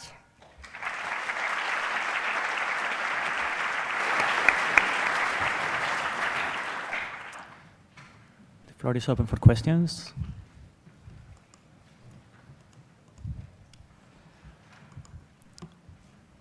We have one in the center. Yeah.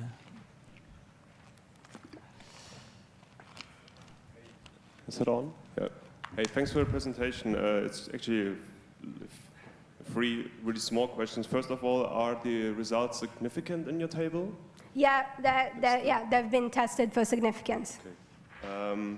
Then I was wondering, what about just using a simple gun to create more images and use this as a baseline? So yeah, we tested against Pix2Pix, which is another GAN. So. Okay, and then the very last one is, I'm always a bit skeptical about like the argument about capsules, like you presented the example with the face. Yes.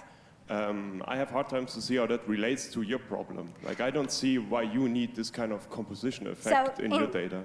So I definitely agree with you in terms of encoding spatial relations between features. We might not find that as interesting as actually grouping features together. So actually, the main thing that we wanted to test is whether capsules or even dynamic routing will be useful in the problem of mode collapse in GANs when we want to capture different classes in our data set and be able to actually represent that. So as we see in Pix2Pix, it actually only picks up on the axon class, and it doesn't really represent the noise class very well, which is something we also want to image. But yeah, it's a very good point. So in terms of convolutional capsules, they're not able to capture spatial relations between features as do regular capsules, but obviously the memory constraint makes it not usable in our case. We have another question here at the front, on the left.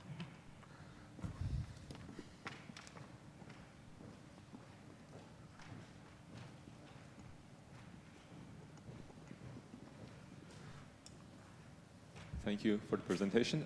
In the original Pix2Pix paper, it was also mentioned that given the fact that the data set used to train the Pix2Pix networks, as well as the data set you used to train your GANs, is that there's a one-to-one mapping between the segmentation maps and the image-generated condition on that segmentation map. Yeah.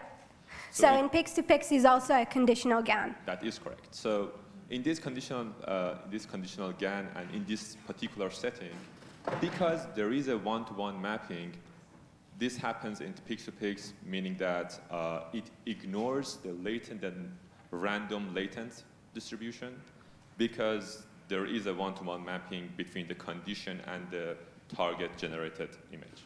I'm wondering why the same did not happen for your capsule GAN, but because apparently it's what happened for your Pix2Pix version. Yeah, so when I read the original Pix2Pix paper, they said in their initial experiments they tried to add a latent space, but for some reason it completely ignored the latent space and didn't learn anything from it. In my experiments, I just used the Pix2Pix as they presented in the paper using dropout. So in my opinion, the reason why my network didn't suffer from the same problem is because of the dynamic routing of how it propagates different features and groups them into classes. So in a way, this this type of method almost imposes it to learn these different features because it has to group them in similar capsules. Thank you. All right. If there is no more questions, let's thank the speaker again.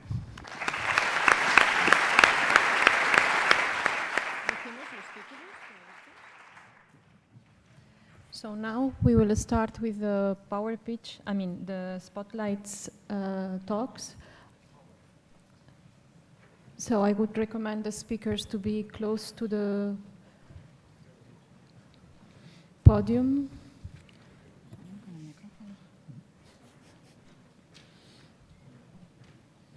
Okay, hello everyone, I'm Marc Gorriz and I'm going to present my work done in the Insight Center for Data Analytics and Image Processing Group of Catalunya University of Polytechnic of Barcelona. So the motivation of our method was to design an end-to-end convolutional architecture to automatically quantify the neo-stratities in X-ray images.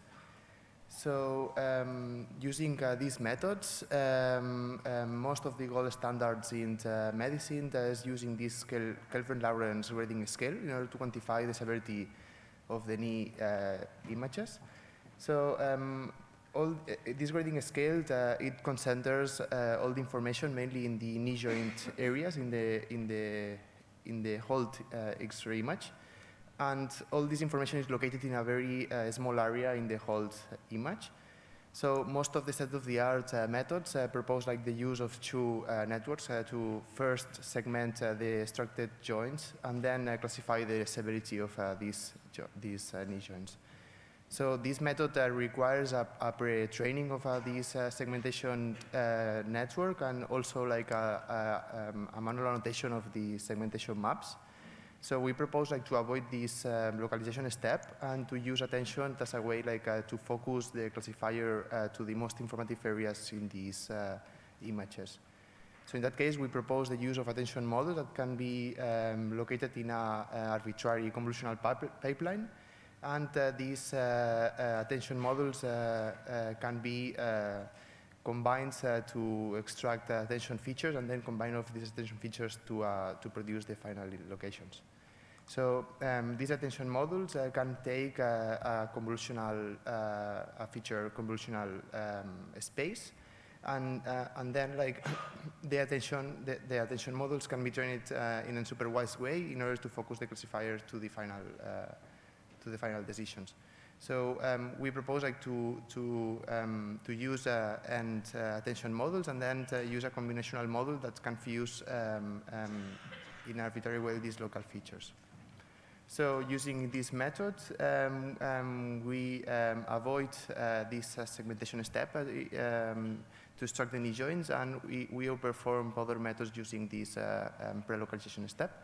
And also, we reach the human level accuracy using the kappa coefficient in order to compare the human performance to this convolutional model. And that's all. If you have any questions and other more details, I'm in the poster session downstairs. Thanks so much.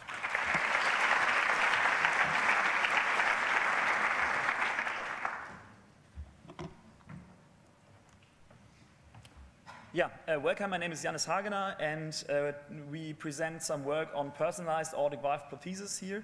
So we want to personalize aortic valve prosthesis actually, and this mainly says that we want to estimate the optimal shape of the three leaflets that form this valve. To be honest, we already solved the issue because the biggest problem is that 3D imaging of the aortic valve structure is not really possible. But we presented an approach already to estimate these leaflet shapes from some surrounding tissue information. So we presented this, and people came to us and said, yeah, well, this is nice, but this is not realistic because it's too expensive, you have big logistic issues, and you will never get regulation for this. So we said, yeah, well, you're right. So we came up with a new approach and said, well, is there something in between one size fits all, as it is now, and full personalization, where we have really tailored prosthesis prosthesis for each and every patient. And actually the thing in between that we try to tackle and what we present here is identifying typical shapes of aortic valves so that we can say these are 5 different prosthesis shapes that we can offer. And this basically leads us to a clustering approach. We want to do clustering, but we can't do this directly in the image space. And this is why we came up with a pipeline that we present here. At first, we needed a data set. As I said, imaging is not really good possible, so we did some workaround where we cut out these leaflets from porcine aortic valves. And then we trained an autoencoder to find a good representation of our aortic valve. And in this representation, when we already trained our autoencoder, we can perform clustering in a sensible way because we have good features. And from these cluster centers, the good thing is that we can evaluate the prosthesis because we can generate images of this prosthesis, of this shape, using the decoder network. The whole pipeline looks like this. Don't want to get into detail, but we can encode all the 3 leaflets that form one valve. So we concatenate this to have the valve representation here, and then we can cluster, and we can generate the prosthesis here. I don't want to get into details about the results. We can discuss this at the poster. The cool thing is we can do analysis on how many clusters we need, so how many prostheses should be there present in the wild. The main thing is that we present an end-to-end method for unsupervised prosthesis shape identification directly on images. And this is not only limited to aortic valve prosthesis, but to basically each kind of shape that we can image in the body. Yeah, thanks. Would be happy to see you at the poster.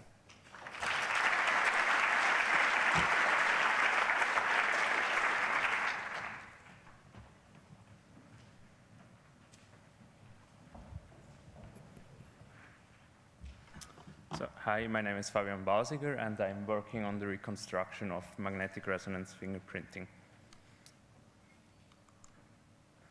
So, magnetic resonance fingerprinting, or MRF, is a concept for quantitative MR imaging.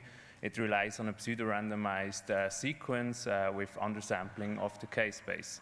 So, from this acquisition, which is usually quite fast, in our case 50 seconds, we obtain unique signal evolution or fingerprints per tissue type at each voxel. Using these fingerprints, we can match them to a dictionary of pre-computed fingerprints and reconstruct parametric maps. Unfortunately, this process is quite slow, can require several hours. So we aim to use deep learning to replace this dictionary matching. We use an MRF sequence to image diseased skeletal muscles with 5 parametric maps, and we have a data set of 164 patients, which is highly heterogeneous.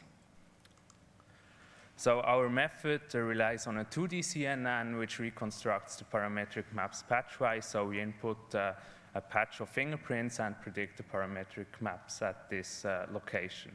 Details of the CNN come to my poster. So regarding the results, we have quite good agreement between the dictionary matching and our reconstruction quantitatively and qualitatively. So we were in particular interested in the spatial and temporal influence of the reconstruction in this study. So regarding the spatial influence, we varied the receptive field of the CNN on the x-axis from 1 squared to 21 squared. And we also varied the number of parameters of the CNN. And we found that receptive fields between 15 squared and 21 squared work fairly good for our MRF sequence. So regarding the temporal influence, we applied occlusion experiments to the temporal dimension of the fingerprints. And we found that at the first few temporal frames, we have a quite high importance for T1 quantification, which makes physically sense because we apply an inversion pulse at the very beginning of the sequence. We also have quite a high correlation between the importance and the changes of the MRF sequence. So in conclusion, MRF reconstruction using deep learning is feasible, it's accurate and fast, and we found that we benefit from the spatial correlation of fingerprints for the reconstruction and that the CNN extracts physically meaningful features from the fingerprints. Come and visit me at the poster FT4. Thank you very much.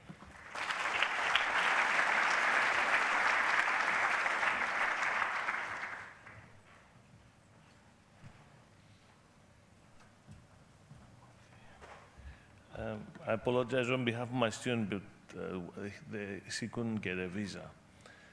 So I'm going to talk about the problem that you all have and the fact that deep neural nets need a lot of training data. So let me talk about the case that we're studying has to do with nuclei segmentation and histopathology images. This collaboration with the Cancer Institute of New Jersey. And we want to identify masks for every nucleus in an image, and we want to do instance segmentation. And the nuclear features are important indicators, of course, of the presence of severity of the disease. And we care about features like average size, nucleus to cytoplasm ratio, et cetera. So there's a lot of research we've been doing over the years, and we keep doing with them. So the question is, how do you find the nuclei? So, and the motivations, of course, current state-of-the-art segmentation methods are based on deep learning, and they have achieved much better performance over the past few years. And of course, but the problem is they require large amounts of pixel-level annotation data. And the annotation is not free, obviously, it's very expensive. And domain knowledge, of course, is required. You can just get a student to annotate. It's time-consuming, and for example, 115 minutes on an image of size 900 by 900, the images are big, and 60 hours for 30 images. So can we achieve similar performance using much less annotation effort, for example, weak annotation? So there's been a lot of related work, and some people use image level tags, which creates a little information, scribbles, not convenient enough, and bounding boxes are also expensive, not expansive, and very hard. And what we do is points, because they are much easier and they convey enough information. So as you see, you do it in batches, in small batches with respect to the image, so you can see how many nuclei there are. So we have a method with using three steps. The first two types of course labels. First, we create, we extract two types of course labels: Voronoi partition, Voronoi diagram, points and Voronoi edges, and you can get an initial information here. And K means clustering, morphology opening to create clusters, and then you use that as input to initial training a unit-like structure with a cross-entropy loss. And then the fine-tuning, something else that you should also be aware of. I come from Toronto for many years, like with Hinton, when I took the first courses. The problem with neural nets is they are very good, but they are sometimes not very accurate. So traditional methods, you should never forget, are good. So if you use CRF now afterwards to refine your traditional methods, they are very good. So combination of neural nets with methods like CRF, for example, can do a lot better, and using the CRF loss. So in all the experiments, we find that we do better with this kind of combinations of methods. And we have two data sets, lung cancer data sets and multi-organ data sets with different cancers. And based on the various indices we can discuss at the poster, we do better. And here's some results. So you can see the original image, the true mask, Voronoi labels, cluster, and of course both labels. Of course they do better. So in conclusion, we have proposed a new weakly supervised nuclear segmentation method using only points annotation. We generate the Voronoi labels and cluster labels from the point label, took advantage of the dense CRF loss to refine the trained model. So the proposed methods comparable performance as fully supervised methods, but requires much less annotation effort, which is what the biologists work with want. So basically allows to analyze large amounts of data. So thank you, and come to the poster, please. Thank you.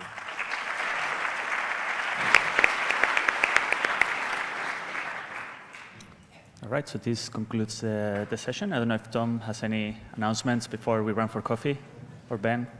No? Then let's run for coffee.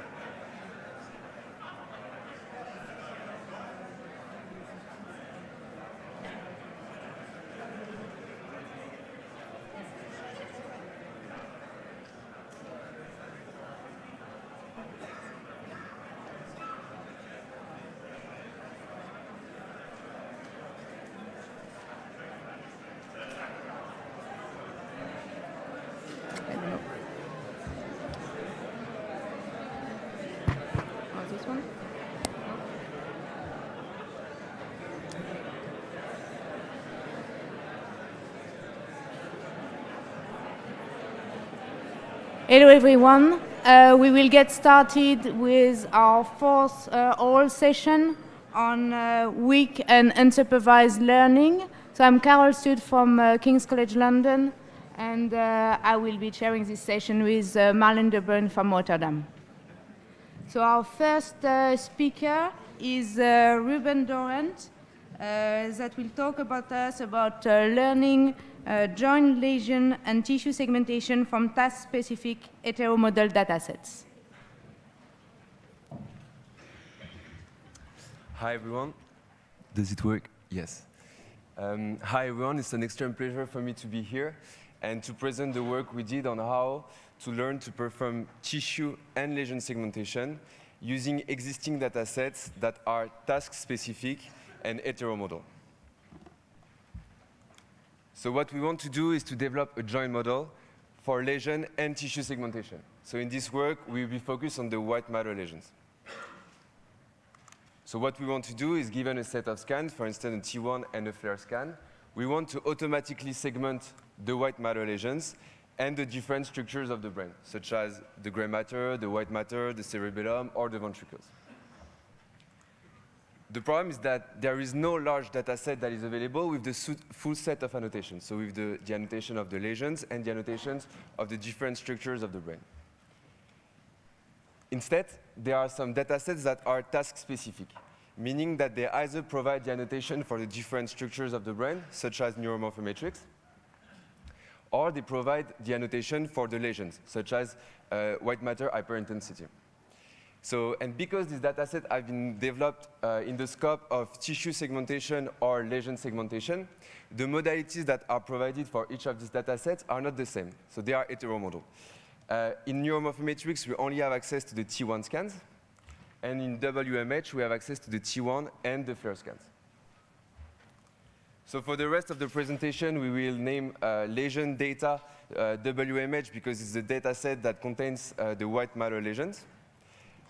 And we will name the control dataset neuromorphometrics because the patients have no large deformation due to pathology. So to sum up, what we want to do is to learn a joint model for tissue and lesion segmentation, given that there is no large dataset that is available with the full set of annotations, so the tissue and the lesion annotations.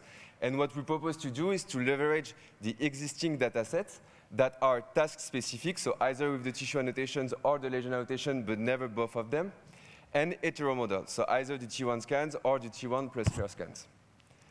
So basically, this problem lies at the intersection of multiple branches of machine learning, multitask learning, how to learn two tasks at the same time, weakly supervised learning, how to learn with missing annotations, and transfer learning, domain adaptation, how to learn from heteromodal dataset, and in particular, how can we learn a knowledge from a specific subset of modality, for instance, T1, and transfer this knowledge to the fact when the inputs are T1 and FLAIR. So since we want to develop a unique joint model, and because we are dealing with datasets that are heteromodal, we need a network architecture that allows for missing modalities. So what we propose is a combination between HEMIS and IRSNet, two state-of-the-art architectures. So first, we extract features from each of the modalities independently. So you can see here the features from the T1 scan, and here the features from the FLAIR scan. And then we average these two feature maps. So when we have access to the two feature maps, here it will be the average of these two feature maps. And if we only have access to the T1 scan, this mean here will be exactly the feature maps that are extracted from the T1 scan. And after, we perform the tissue and the lesion segmentation on the rest of the network. So basically, this network architecture allows us to deal with missing modalities. The question now is, how can we train such a network? So first, I would like to give the intuition of our method. So in the lesion dataset, we have access to the T1, the FLAIR scan, and the lesion annotation. So we can learn to perform lesions annotation by comparing the predictions, the lesion outputs, to the ground truth. However, we cannot do so for the tissue segmentation because we don't have access to the tissue annotations. In parallel, we can also train a network to perform tissue segmentation using the T1 control scans that are available and comparing the output, the tissue output, with the ground truth that is provided in the control dataset. The question now is the tissue segmentation working when the inputs are T1 and FLAIR? The answer is no, it won't work. Why? Because when we train a network to perform tissue segmentation by using the T1 control scans, here in the mean, we only have the T1 information. And when the inputs are T1 and FLAIR, it also contains the FLAIR information. So this will create a perturbation for the rest of the network, and the tissue outputs will be noisy. However, we realize that the T1 scans are similar in the two data sets. It's on the part of the brain that doesn't contain any lesion. So what we said is that we can use the T1 scans here from the lesion data set, perform tissue segmentation, and minimize the differences between the two predictions, so using T1 as input and T1 plus FLAIR as input. And by minimizing this difference, we can learn to perform tissue segmentation when the inputs are T1 and FLAIR. So this is for the intuition. Now we would like to move to the mathematical formulation of a problem. So we have access to a T1 and a FLAIR scan. In the perfect scenario, we also have access to the full set of annotations, so the lesion annotations and the tissue annotations.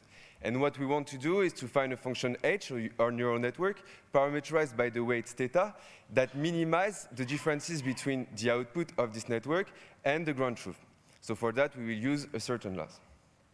And as we can see, the segmentation map can be, in fact, decomposed into two segmentation maps, one for the tissue and one for the lesion. Now, if our loss function has a one versus all strategy, which is the case from the cross-entropy, and we just have seen in the previous work, or the dice or the jacquard, in this case, we can also decompose our loss function into a tissue loss and a lesion loss. So now what we want to do is to minimize this joint loss, so the sum of these two task-specific losses. So in this work, we'll be focused on the data distribution that comes from the patient group, because this is the group of interest in our work. And so what we want to do is the best parameters that minimize the expectation of these two losses. So the expectation of the tissue loss here and the expectation of the lesion loss here. And for minimizing the expectations, we need to estimate them. So here, we directly can estimate them by using the lesion dataset. Why? Because we have access to the T1, the FLAIR scan, and the lesion annotations. However, we cannot do so for this dataset. Why? Because we are missing the tissue annotations. So the question is, could we use the control dataset? And the first answer is no. Why? Because we don't have access to the FLAIR scan in the control dataset. So what we propose is to find an upper bound that is computationally tractable. So we want to estimate this term here in order to minimize this term. So as we can see, in fact, it's the expectation of the distance between the output using T1 and FLAIR to the ground truth. Now, if our loss function satisfies the triangle inequality, which is the case for the jacquard loss function, it's not the case for the dice, not the case for the cross-entropy. In this case, the distance between the prediction using T1 and FLAIR as input to the ground truth is lower than the distance, the sum of the distance between the two predictions using T1 and FLAIR and T1 only as input, and the prediction using T1 as input and the ground truth. So this is the triangle inequality. And in terms of expectations, we obtain this upper bound. So here the upper bound that corresponds to this term, and here the upper bound, the expectation, sorry, that corresponds to this term. The question now is, can we estimate this upper bound? So in fact, here we can directly estimate this term by using the lesion dataset, because we have access to the T1, the FLAIR scan, and we also need to have access to the same T1. So it's possible in the lesion dataset because it doesn't require to have any tissue annotations. However, here again, we are missing the tissue annotations. So you will tell me we go around a circle, we are back to the original problem. How can we use the control data set to estimate this term? And here the problem is no more on the fact that we are missing the FLAIR modality, but on the data distribution. However, if we make the assumption that the distribution are the same on the non-lesion part of the brain. In this case, these two probabilities are the same. And so we can directly, so these two expectations will also be the same. So the expectation on the data distribution of the lesion and the expectation on the control data distribution. And now we can directly estimate this expectation by using the control data set because we have access to the T1 scan and the tissue annotations. So at the end, what we want to do is to find the best parameters here that minimize the sum of these three expectations. And all of them are computationally tractable by either using the lesion dataset or the control dataset. So this is for the method. And now what we will do is a mini-batch stochastic gradient descent. So at each training iteration, we will use one T1 scan from the control dataset and compare the tissue segmentation output to the ground truth that is provided in this dataset. We will also compare the two tissue segmentation output when we use T1 as input and T1 plus flare as input. And finally, we will compare our lesion segmentation map with the labels that are provided, so the lesion annotations, when the inputs are T1 and flare. So this is for the training procedure. So at each iteration, we will compute the sum of these three losses, and we will compute the gradient descent on that. So now let's move to the experiment. So we want to segment different classes. So the white matter lesions, the gray matter, the white matter, the cerebellum, the basal ganglia, the brainstem, and the ventricles. For that, we have access to different data sets, WMH. So there is 60 T1 and flare scans with the lesion annotations only. We have access to neuromorphometrics, so we can combine the 155 structures into these 6 tissue classes. We have access to 28 T1 scans, and we can use a validated method for augmenting the data to reach 60 scans that is validated on the healthy patient. So this is our case here, is the control data set. And we use the control data of ADNI. And now we also have a small data set, so only 7 scans, with the T1 and the flare that is fully annotated. So in this data set, we have access to the tissue annotation and the lesion annotation. So this data set is MR brains. So this is the fully annotated data set, but as we can see, it's pretty small compared to these two ones. So we can compare different models. So first, the two joint models. So our model that is trained on WMH and neuromorphometrics using our method. And we can also compute the joint model that is fully supervised, that is trained on MR brains. So here we have the full set of annotations. So this is M. And we can also compare a model to the task-specific model. So the models that only tries to perform tissue segmentation, that is trained on neuromorphometrics, so using the T1 scans from neuromorphometrics, and the model that only tries to perform lesion segmentation, and that is trained on WMH using the T1 and the flare scans. So for that, we computed the dice score on these different data sets. And so here, this is our method. Here, this is the model that only performs tissue segmentation. As we can see, we reach very comparable performances on this data set. So it's slightly better, but so basically it's comparable. However, when we look at the fully supervised model that is trained on the small data set, it doesn't work well on neuromorphometrics. We can do the same comparison on WMH, and as we can see, again, we reach comparable performances between our model and the task-specific model. And again, the small fully supervised model, so the fully supervised model that is trained on the small data set didn't reach this performance.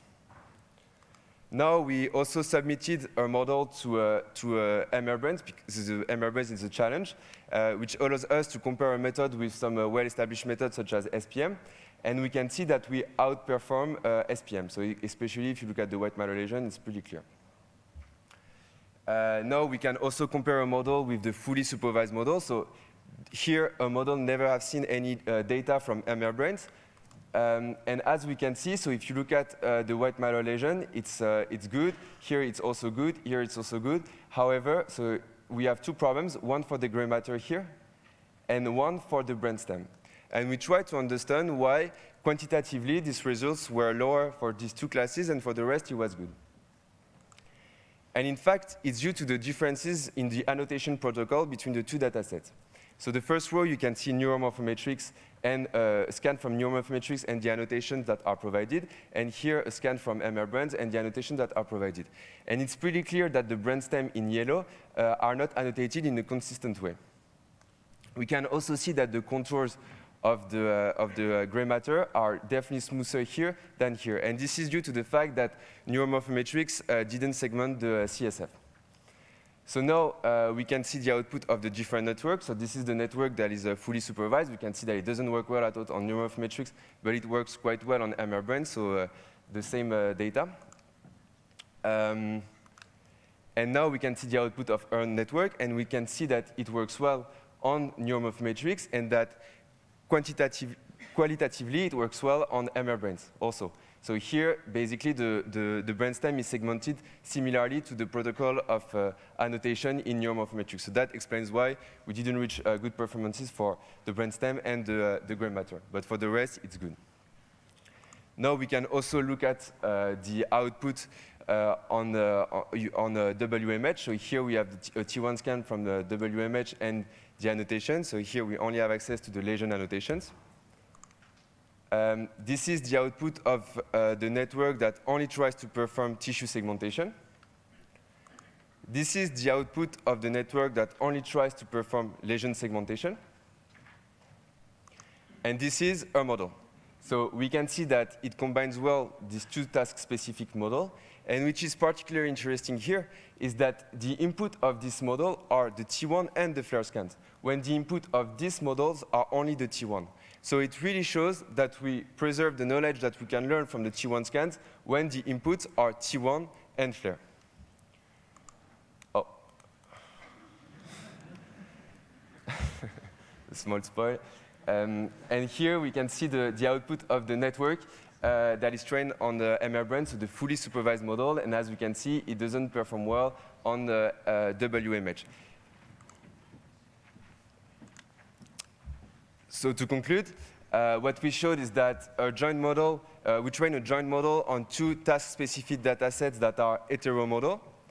We reach comparable performance to the task-specific model and the fully supervised models.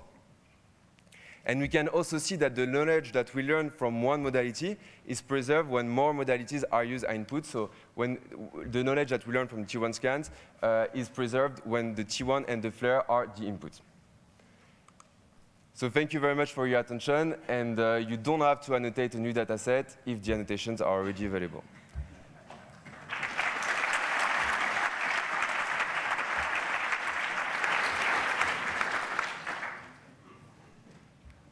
Any question from the audience?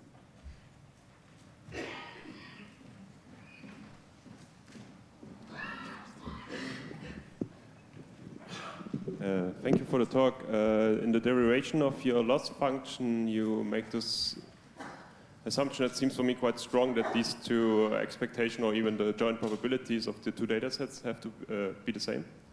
Have you tried to estimate how big the error is that you introduce if this is not the case?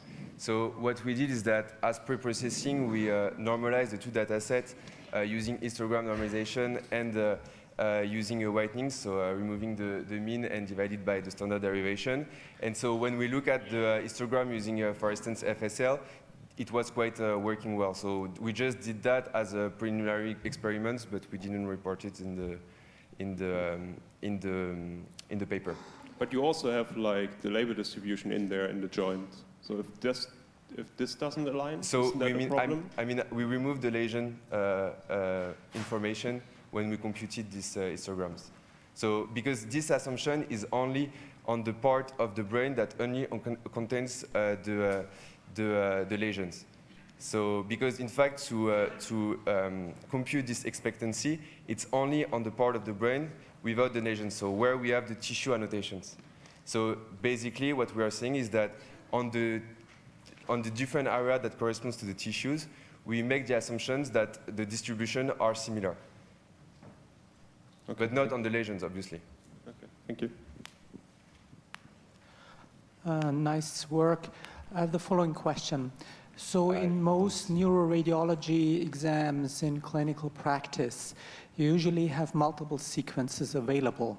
So the fact that for one annotated data set, you just had T1 and no flare is basically just specific to a publicly available data set, but not to clinical practice.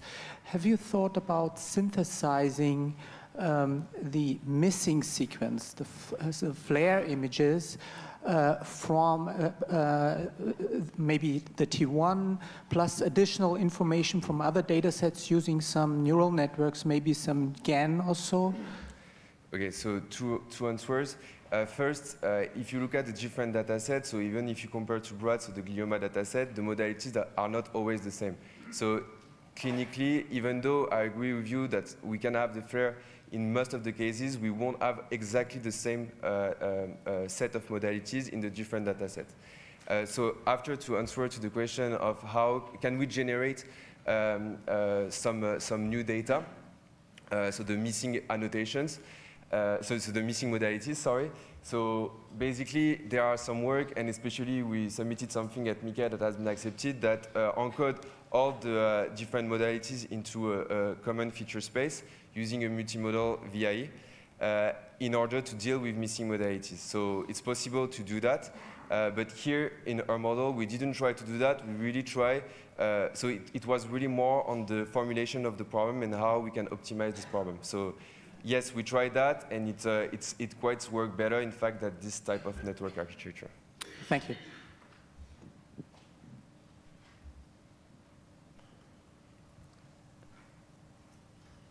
Any more questions? So I must admit I was a little bit disappointed by your results. So you, you show similar performance of the joint model and the task-specific models, which is already really nice, of course. But I had hoped that perhaps the two tasks could benefit from each other and lead to better performance. What are your thoughts on that? Would it maybe in even smaller training sets could that happen? So if you look at the tissue segmentation, it works better. So here the results that we reported outperform the tissue segmentation model that only tries to perform tissue segmentation. So it's slightly higher, but I agree there is no big gap. And it's slightly also lower on WMH. So I agree with you.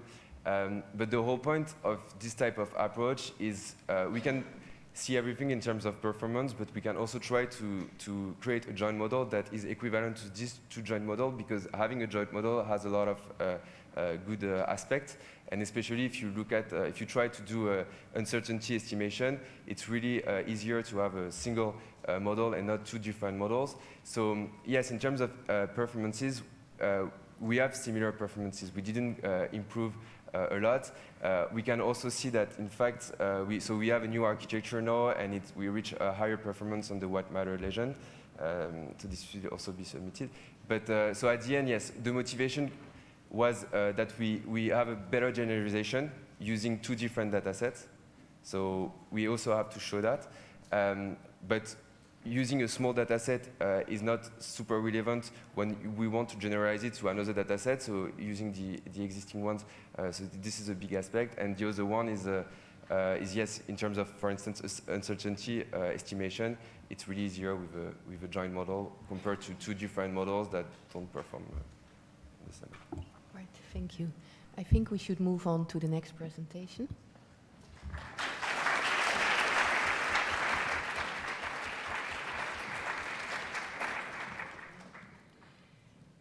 So the next paper is segmenting potentially cancerous areas in prostate biopsies using semi-automatically annotated data. And the talk will be given by Nikolai Borlutsky from Context Vision. Yeah, thank you very much for the introduction. So actually, first I would like to start with background and motivation, why we did this research. And actually, a small Swedish company, Context Vision, started around 5 years a new unit called Digital Pathology Business Unit, and started applying machine learning and deep learning to cancer-related data, and mostly images, huge whole slide images. And also started participating in different challenges, and last year in May We got the second place in Chameleon Challenge. And using this experience which we accumulated, we started to develop a decision support tool for pathologists. And typical task which we usually do is like predicting whether there is cancer or no cancer in scanned tissue, segmenting out cancer areas in scanned image. Thank you. Classifying the cancer into one of several types, and also prognostication of patients. So it's typical tasks in digital pathology. And actually, it's very challenging, and we every day face different challenges, such as ground truth. There is no ground truth. It's very subjective, but there's always room for improvement, and some ground truth is more objective than other. And also communication, bridging the gap between deep learning experts, machine learning experts, and pathologists is quite challenging, because it's like two different worlds which we are trying to merge into one.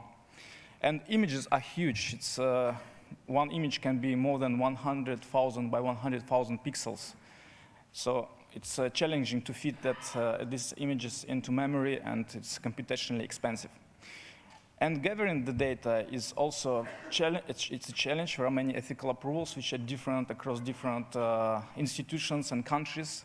And even more important, to gather reliable, high-quality data with good enough variation. And actually, just to introduce you to prostate cancer. So actually, Gleason grading is used as a clinical standard for grading prostate cancer. And this grading is very subjective, and it suffers from high variability. And actually, there is a fact that the absence of basal cells, actually, glands, they have basal cells, the cells on the like base of glands. And the absence of basal cells actually is a strong indicator of prostate adenocarcinoma. And we actually introduced glands without basal cell as a, so if a gland has no basal cells, we say this gland is potentially cancerous. And actually this definition allowed us to provide, to get more objective ground truth. And the beauty is that to detect with glands without basal cells, we can use a specific immunostaining. One staining for glandular tissue, so we can segment out glands, and the other one is for basal cells, so we can understand which gland is healthy and which one is potentially cancerous. And I'll try to show you. So for example, this is an overlay of hematoxylin and eosin image with immunostainings. So you can maybe see these glands. Actually, the green one is epithelial tissue, and these glands actually have some basal cells. It's maybe hard to see, but trust me. And these actually glands, they lack basal cells, and even more, this red one, it's MACAR, which is actually a biomarker for cancer. So actually, using this immunofluorescence channel, we can generate ground truth. These red areas is actually potentially cancerous areas. So we use it applying a dense estimator filter. And again, so we generate, using glandular tissue without basal cells, we can generate ground truth, which is more objective. And one of the problems still exists that there is a lot of data variability. So you can see every row is a different source. You see some images are more pinkish, some are like quite faint color. So there is a lot of variability in H&E staining. And it depends on a scanner, on the way that the tissue is prepared and stained in the lab. So actually, dealing with this variation is very important. One can collect data from different scanners, different labs, and also use more automatic data augmentation methods. So actually, using this, we call it master annotation method, we managed to generate data for different patients scanned by different scanners for prostatectomies. Prostatectomies is a huge piece of prostate slice, which is after resection, so it's after prostate was removed, and also biopsies. So why do we use prostatectomies? The reason is prostatectomies provide with a lot of tissue, a lot of data. And biopsies actually are used in clinical practice. So our goal is to predict well on biopsies. And prostatectomies, actually, one prostatectomy can be 40 times more than biopsies. So actually, it provides us with a lot of data. And also, so we have data. Next is to train a model which performs well. So actually, after participating in Chameleon Challenge, we managed to build in-house a framework which actually is quite flexible. We use it for breast cancer, prostate cancer, lung cancer, and colorectal cancer projects. And actually, this framework, you would ask, like, what's special about it? What's allowed us to achieve good results? So actually, one of main feature of this framework uses quasi-online hard example mining. We call it smart sampling, at least in-house. And the idea is, let's say, if you have, when you train on images, let's say this is annotation, and then you predict on your trained data. And then you actually build error map by comparing your prediction with annotation. And then actually you sample from areas where the model makes mistakes. So you kind of enforce the model to learn more from the areas which model struggles. And the second actually feature is that we compose models into directed acyclic graph structure. So let's say we train first a model on one resolution, let's say 1 micrometer per pixel, and then we predict on training data, and then actually we start training another model on, let's say, different resolution, for example, 2 micrometers per pixel. And then we use the predictions from first model as an input, as in one channel for training the second model. And you can see that, for example, this is H&E image, and different models can predict quite differently. They learn different things, and ground truth is, for example, like this. And then these models you can combine into directed acyclic graph, and we actually benefit from this. It's because actually it's equivalent of ensembling, and it allows to combine different resolutions. Also, as I mentioned, there is a lot of variation in H&E stainings, and of course we apply some augmentation, which of course geometric augmentation like rotating, mirroring. Then we adjust color, like using brightness, and also we use elastic deformation, but of course we try to preserve the morphology. We don't want to disturb the image too much. And it's done during the training continuously. So more about experiments. So we trained several models. So we trained first model only on prostatectomies, a lot of data, huge images. And then we predicted on, let's say, test set biopsies. Then we trained model only on biopsies and predicted on biopsies. And then we trained also a model, we fine-tuned model which was trained on prostatectomies with biopsies. And we compared results. We tried to understand what's the best way to combine prostatectomies and biopsies. And these are other results. So actually, as I described, we use, for this paper, 2 nodes in directed acyclic graph. So we train one model on 1 micrometer per pixel, and then we actually used the predictions as an input for compound model, which is 1 and 2 micrometers per pixel. So actually for biopsies, for prostatectomies, you can see the red one curve, this dashed line. It's the worst performance. And once we train only on biopsies, actually the results are better.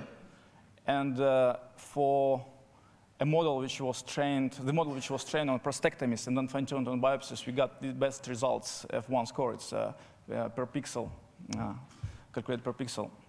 So, and you also can see that compounding models was consistently improving the performance. But the question is, okay, so we have this F1 score. What does it mean? Is it good? Are pathologists happy? So then we actually asked 3 pathologists to annotate our test set independently using only H&E images. And then we also predicted with the best model which we have, which I demonstrated, compound model, on our test set. And then actually we got, you can see in red, it's our prediction. This is for F1 score, this is for sensitivity and specificity. And you can see that actually the performance of our deep learning model is comparable to pathologists. This is one of prediction, which is I take is from paper. Actually, there are more examples. So actually, you can see there is a correlation between prediction and the ground truth. And even more, this is, I think, the most interesting. We found, I mean, our model found interesting examples which actually pathologists missed. So for example, this is the ground truth, which was annotated by a pathologist who had access to immunostaining. So he knew where glands are, where basal cells are, and where MACAR was. MACAR and basal and epithelial. MACAR and basal cells, yeah. And then our model managed to predict quite accurately that that gland, particular gland, is potentially cancerous. And same here. And here you can see also correlation. And pathologists totally missed these areas. So it's interesting why it happened. So to summarize the results so far, that the model produced promising predictions for the test biopsies, and the model performed on par with 3 pathologists. And also, it's, we are currently investigating what the model even found missed by the pathologist areas in a few biopsies. So more details you can find in the paper, and you can come and see our poster. I think it's OT4. Thank you.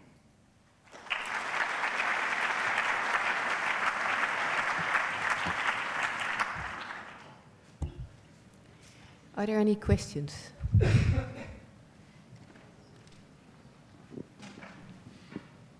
Hi. I wonder what is the percentage of high-grade tumor compared to low-grade tumor in your data set? Because I imagine low-grade is more difficult to detect. And also, do you have in your negative samples benign lesions which are not cancerous? Sorry, can you repeat? So low So cancer. what is the proportion of low-grade cancer to high-grade okay. cancer in your data? Okay, because my assumption is that low-grade is more difficult to detect. And also, do you have benign lesions in your negative samples? Yes, yes. So actually, there's a table in the paper. I don't remember the numbers, but there is actually a distribution of different Gleason patterns, or Gleason scores, sorry, in which we used for training and for tests. So you can see. I don't remember the numbers, but let's say for test biopsies, we had like 63, I think, biopsies from several sources from different labs. And we had benign and cancerous. And I would say, at least to my memory, I might be wrong because I need to see the numbers. We had maybe more 4 and higher grade. But I mean, you can check in the paper. We can discuss it because I don't remember the numbers, sorry.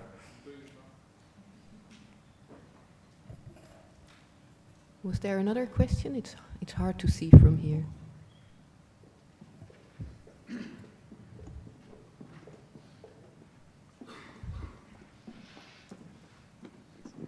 Thanks for the nice presentation. I have 2 questions. One regarding how robust is the model with respect to the tissue embedding and the thickness. And the second is, have you looked at TMAs? Let's start with the first one. So tissue embedding, yeah? What is tissue embedding? I don't know. So the embedding, did you only look at paraffin embedded sections or cryo sections? It's formalin fixed paraffin embedded, yeah. And the thickness? The thickness, actually, it's a good question because, it varies from lab to lab, but I would say the average thickness, I think, is like 4 micrometers. I'm not sure, like something like 4. But let's say tissue we have, they would be quite same thickness, but we tested our model actually on quite thick because some labs, the tissue is thicker. It's like sometimes even like 2 layers of cells, so kind of overlapping. But what we noticed actually, it's quite hard to say, at least for now, that it's an issue. Okay, the last one was the TMA. Did you look at TMAs?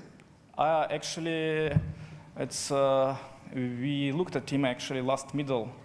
We actually we had a poster with TMAs, but for lung cancer. For prostate, we have not looked into it, but I know that there is a paper actually we cited it regarding predicting different Gleason scores, I think, on TMAs. I mean, why we don't look much into TMAs? Because TMAs used in research, and we are planning to have a more clinical product. Cool, thanks.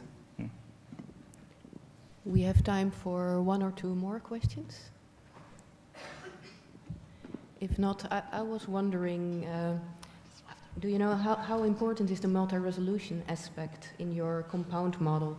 Because if you just use the output and then apply it again at the same scale, that would also already give you more label context, which could also improve results. So I think like in prostate cancer, resolution is very important because it's kind of hierarchical. Yeah? So there are cancer cells, which you can see on very high resolution, and glandular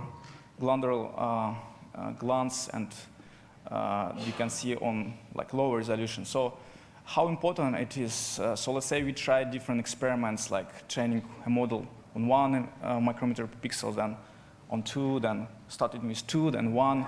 And what we noticed actually, of course, combining different resolution always helps.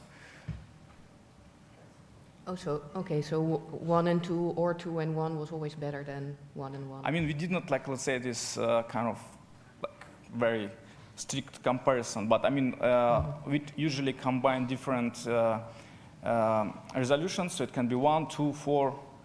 We tried also 0.5, and also when we ensemble, we use different hyperparameters. So, like, finally, that graph can be quite messy. But I mean, it's just like, you know, simple explanation how, I mean, at least what we found 1 and 2 is you can train a reasonably performing model in a reasonable time. So it's kind of more kind of for educational purposes, I think, yeah. All right, thank you. So in the interest of time, I think we should move on to the next paper. Let's thank the speaker again.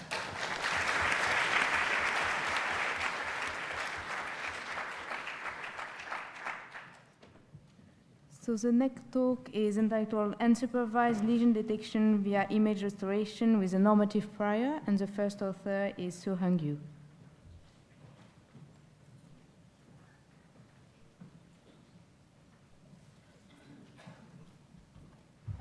Hi, my name is Saran Chen. I'm presenting for the fourth author, and I'm presenting the paper Unsupervised Lesion Detection via Image Restoration with a normative prior. So before we start, let's do a simple test. What you see here is normal brain images acquired in T2 domain from healthy subjects. And let's just have a rough idea of the healthy patterns of the healthy subjects. Then I will move on to give you some test images that you can immediately see there's something wrong in them. And then these are the answers. So with more training, you will definitely get more accurate boundaries of this segmentation. So we know that as a human being, we don't need a lot of annotations to be able to annotate the lesion of the brain images. So we're thinking it will also be great if the algorithm can also do it. So if the algorithm is also able to do it, it will lead to many useful applications. For example, the detection during acquisition and pre-screening. If we also want to do it like conventionally using the supervised methods, we have to get exponentially large data sets to train them. So this problem is also formulated as unsupervised anomaly detection, and many methods have been proposed to solve this problem. And our proposed method falls into the line of research of the method based on generative model, where we first learn a normative data distribution, and we check when the test data comes in, does it follow the normative distribution that we estimated. So to do this, we have the following assumptions. The first is the image with lesions will have different features than healthy images. And the second is a normative data distribution can be effectively learned by a generative model. So with these two assumptions that we know if we have an image with lesion and the image will not fit in the normative data distribution as PX. So before introducing the generative model, let's have a look at the latent space model first. So here on the left, we define a latent space D that's of dimension D. And then we have a projection operator that map from latent space C to the image space X. And we learn this. We can learn this mapping from the D to X. And if in the latent space we have a distribution, for example, a Gaussian distribution, we can learn the image distribution with the equation on this slide. So in the deep learning field, there are two popular generative models at the moment. So the first one is generative adversarial networks, and it consists of two components. One of them is a generator that's mapped from the latent space to the image space, and then the other component is the discriminator, which tries to tell the generator if it's generating a valid image or not. So the mapping overall is learned by this min-max optimization. Yeah, sorry, thank you. And we have the method ANOGAN, which is based on this GAN model, and it can generate relatively good images. And in the testing phase, it will learn the projection operator will be optimized in the latent space to find the inverse mapping from the image space back into the latent space. The problem here is that the inverse mapping might not always be guaranteed due to possible mode collapse in GAN. And the other method, the other model is versional autoencoder. So in this method, the mapping is in two-way. It's from the image space to the latent space and back from the latent space to the image space. And the mapping is estimated by maximizing the evidence lower bound. And to detect the lesion with this method, so no explicit optimization is needed in the latent space, and the detection is achieved by calculating the reconstruction error. So the problem with this method could be that there are also some cases where the image is not 100% faithfully reconstructed, so we might end up with many false positives. So we go on to formulate this problem as a restoration problem where we can use this normative data distribution estimated by the generative model as the prior model. So specifically, our method is a two-step learn and restore method. In the first step, we learn the data prior from healthy images with the VE or VE-based method. And in the second step, we perform image restoration where we remove the abnormal regions from the image using the data prior that we estimated in the first step. And the restoration is performed by formulating this maximum a posteriori problem. And the restoration is performed iteratively. At the end, we will have a restored image, and the lesion can be detected by calculating the absolute difference between the input image and the restored image. While training a VE or VE-based method is rather straightforward and has been demonstrated in their original paper, so we give more details about the image restoration step. So to restore the image, we assume the lesion as noise. So we have the following formulation that the abnormal image consists of the normal image plus noise, which is the lesion in our case. And with this assumption, we can further formulate the maximum a posteriori problem as the second equation. And this map problem can be solved by gradient ascent iteratively and with the learning rate of eta. So we have the map formulation, exactly how do we calculate the two terms on the right-hand side. So we have the log px, which is already estimated as the data prior, and then we treat the first term, the log py given x as the data consistency term, where we will give more details in later slides. And this can be approximated as the second equation, where we use this TV norm as the data consistency term and weight it with a lambda. And also we substitute this log px with elbow, which is estimated from VE or VE-based method. The reason for this substitution is that we cannot exactly calculate the px in this term. So now we have we are able to calculate the two terms. Then we still need to find the empirical weight term for the data consistency. So if we perform this image restoration on the healthy images, we will expect the healthy images to change the least. So we first will define the L1 distance between the input image and the restored image as the image change. And we will find a lambda such that the image restoration incurs the least image change on the healthy data. So here we used a validation set that is not a part of our training data. So the lambda can be found by generating this plot. So now we can perform this maximum a posteriori problem, and we can solve it by gradient ascent. We will finally arrive at the solution of x star, which is our final restoration.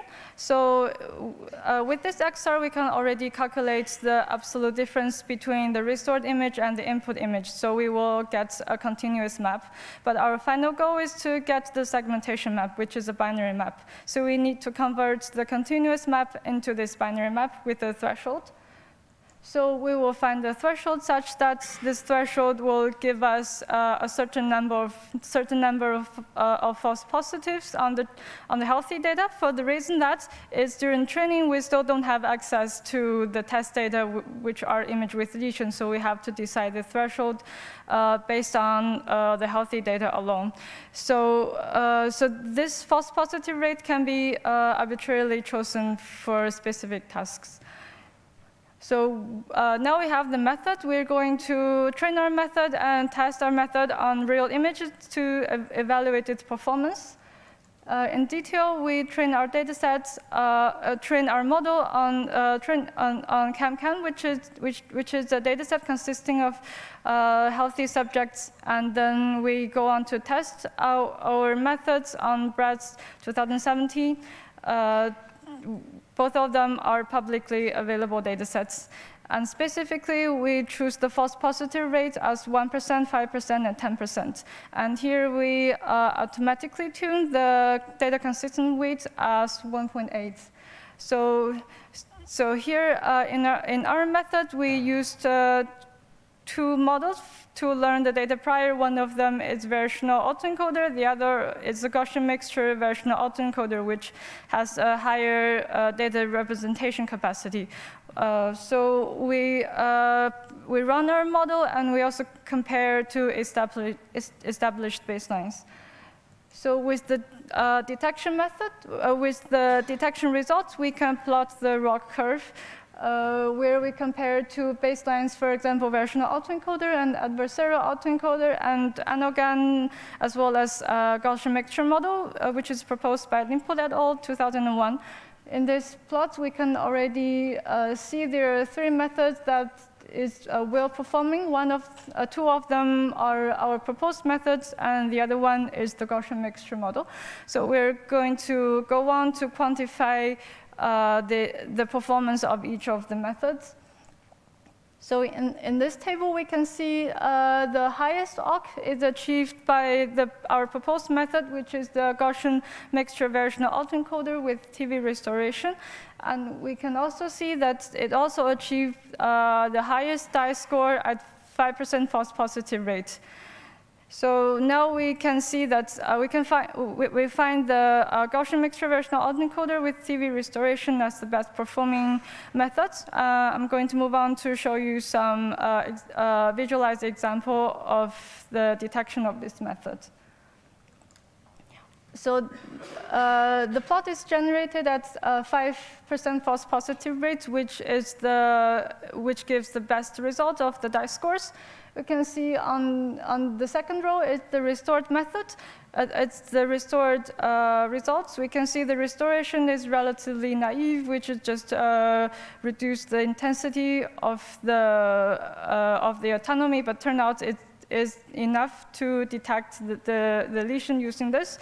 We can see that the difference is calculated in the third row, and it's better visualized as the predicted segmentation as in the fourth row here. We can see comparing to the ground truth, the predicted segmentation roughly matches with the ground truth segmentation. Even the model has never seen an image with lesion during training. We also have one example that is also plotted using the same examples, but at the false positive rate of 1%, we can see that the segmentation here is a bit limited and is slightly worse than the performance at 5% false positive rate. And here we have the results for 10% false positive rate, where we can see where we can see actually give us more false positives, because here we choose a higher positive rate. So to conclude that, our proposed methods detects lesion more accurately and also achieve the state-of-the-art performance by making a more principled use of the estimated px. And possible future work could be, for example, to have a more accurate approximation of this px instead of substituting it with the elbow estimated biversional autoencoder. And other work might also be to restore the underlying real anatomy instead of just reducing naively the intensity in the abnormal regions. So we thank our sponsors, which is Swiss National Science Foundation. Also, we thank NVIDIA for the GPU support. Thank you. Please visit our posters.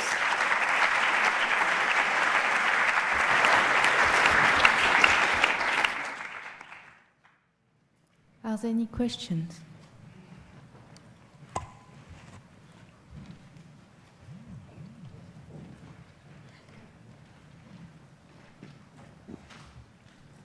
Thank you very much.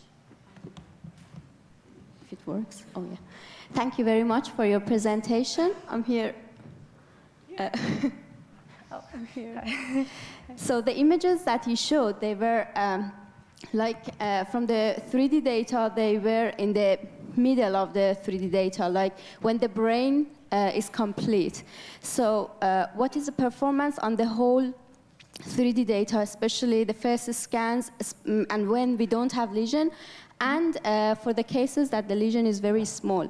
Does it miss them? Do we have a lot of false predictions? So the question is, so if we perform this on the 3D data and when the lesion is very small, is it missed? Yes, for example, for the first slices, when we don't have the lesion, how is the prediction, and also what is the prediction and the performance on very small lesions? Oh, yes, thank you. We don't explicitly show the detection results on just healthy data, but experimentally we confirmed that on the healthy data, it will have some false positive rates. It will have some false positives because we choose a false positive rate on the healthy data, so it will definitely also give us some detected lesions. For the reason that is we don't have the image with lesion during training, so that's a compromise to generate the segmentations. And for the second question, yes, when the lesion is very small, actually it's already shown in this plot. So you can see at the rightmost column, when the lesion is very, very small, it's even very difficult for me to find it by eye. So for the algorithm is also very challenging. So the detection performance is not very satisfying for when the lesion is extremely small. Yeah.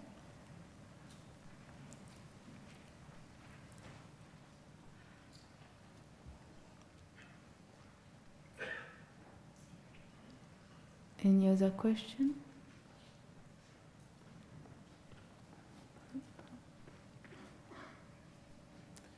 I had one on my side. How does your lambda, or how would your lambda training change according to the size of your lesions in your dataset, and is it related to the size of your lesions? I'm sorry, you reformulated? Is the lambda that you try to optimize for the consistency term? Yes. Is it dependent on the size of the lesion in your training set? I wouldn't say it would be dependent on the size of the lesion, because when we choose the lambda, it's chosen empirically on the healthy data set where we don't have any lesions. But I think in the visualization, it might show it performs better when the lesion is more obvious or of a relatively larger size. But I wouldn't say that it's the lambda will prefer a lesion of a certain size. But I would just say that the lesion of a larger size is generally easy for the algorithm to pick out.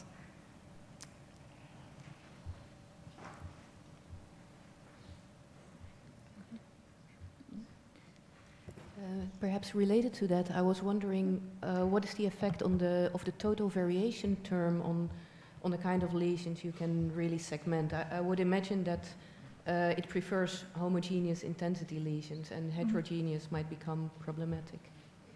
What's your experience there?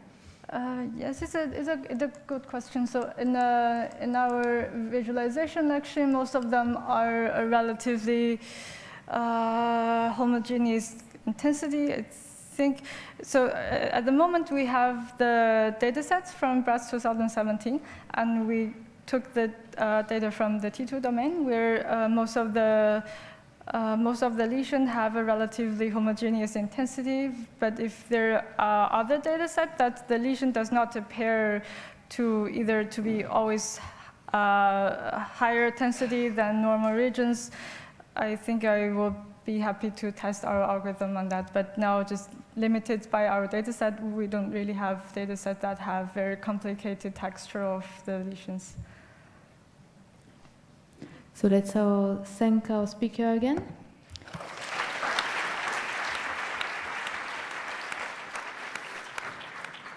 And we'll move on to the 3 minutes talk presentation. So if all the speakers could line up and go one after the other for the 3 minutes talk, that would be great.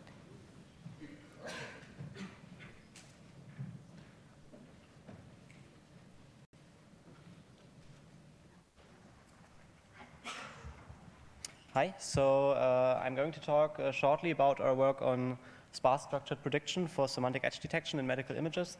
This is a joint work with Matthias Heinrich, and my name is Lasse.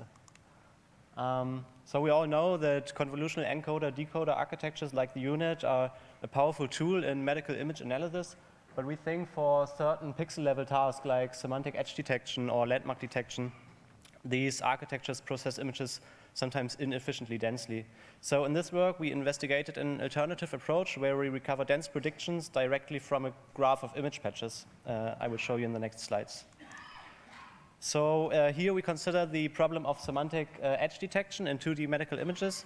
And the first thing we do is to extract image patches from the input image at salient key points. And these key points can be computed by simple interest operators or a saliency CNN. And after that, our sparse structured prediction net processes these image patches and outputs a dense semantic edge map. The whole training process is guided by a supervised loss on the ground truth edge maps. So now we are going to have a detailed look at the proposed SSP net. The extracted image patches are represented as node features on a distance graph that connects all sparse key points. And all image patches are processed by the CNN encoder and structured information, here the edges, are extracted by the CNN and structure head. And at the same time, we make use of a graph neural network to aggregate global context to predict semantic classes for each image patch. We then combine those both results and aggregate all semantic edges in a single dense prediction.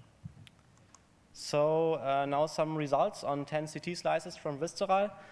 We report the number of trainable parameters for each experiment and the F1 scores on a fixed contour threshold, referred to as ODS. And I would like to highlight two results. One where we only used one-by-one convolutions, and the other one where we used a graph neural network, and we can clearly see an advantage of the GNN in an improved ODS, showing that it's advantage to learn global geometric context. We further see that our proposed approach can compete with a unit while only evaluating the image at 2,000 salient key points. In ongoing research, we focus on exploiting these geometric context of the key points to boost CNN-based image registration. Thank you for your attention. I'm looking forward to discussions at the poster, and finally I would like to point out that we have a position for postdoctoral researcher available. If you're interested, please contact Matthias Heinrich. Thanks.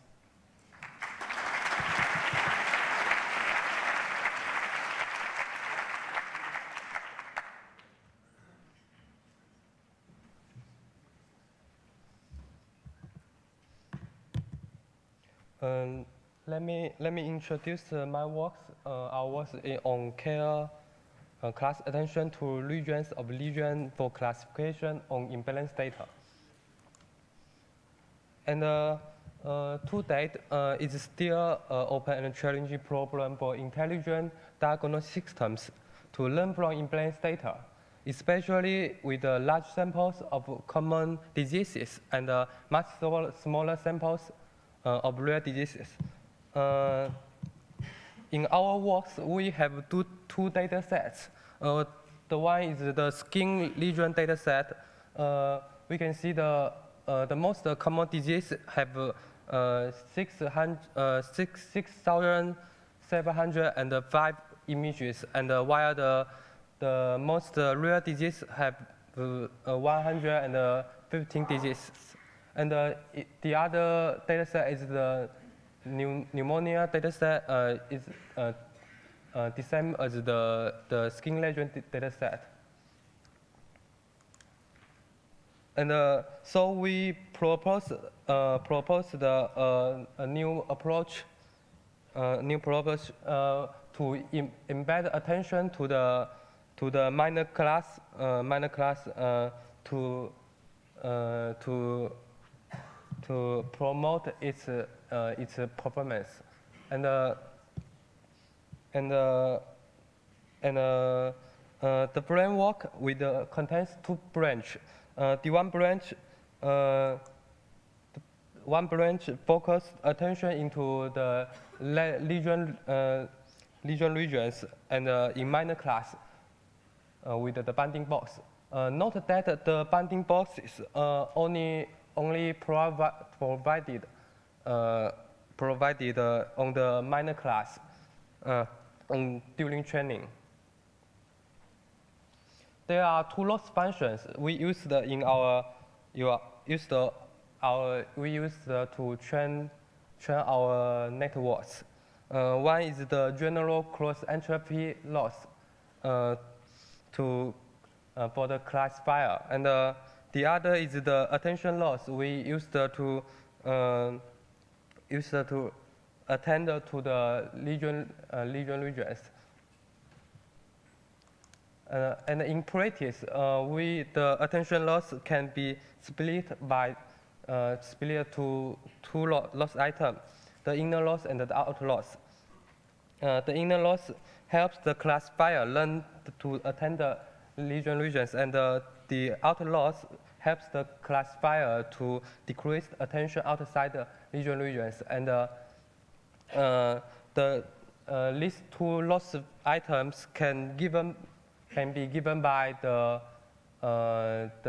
activation maps and the masks generated from the bounding box on on minor class.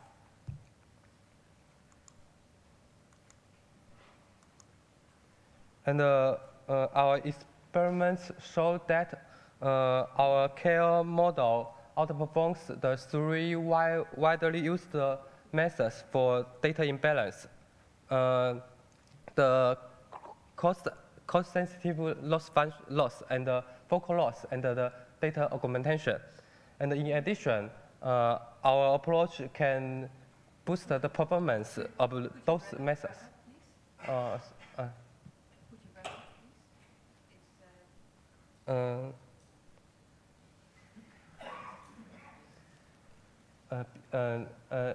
In addition, the KL model can learn to the focus on the lesion regions. Thank you.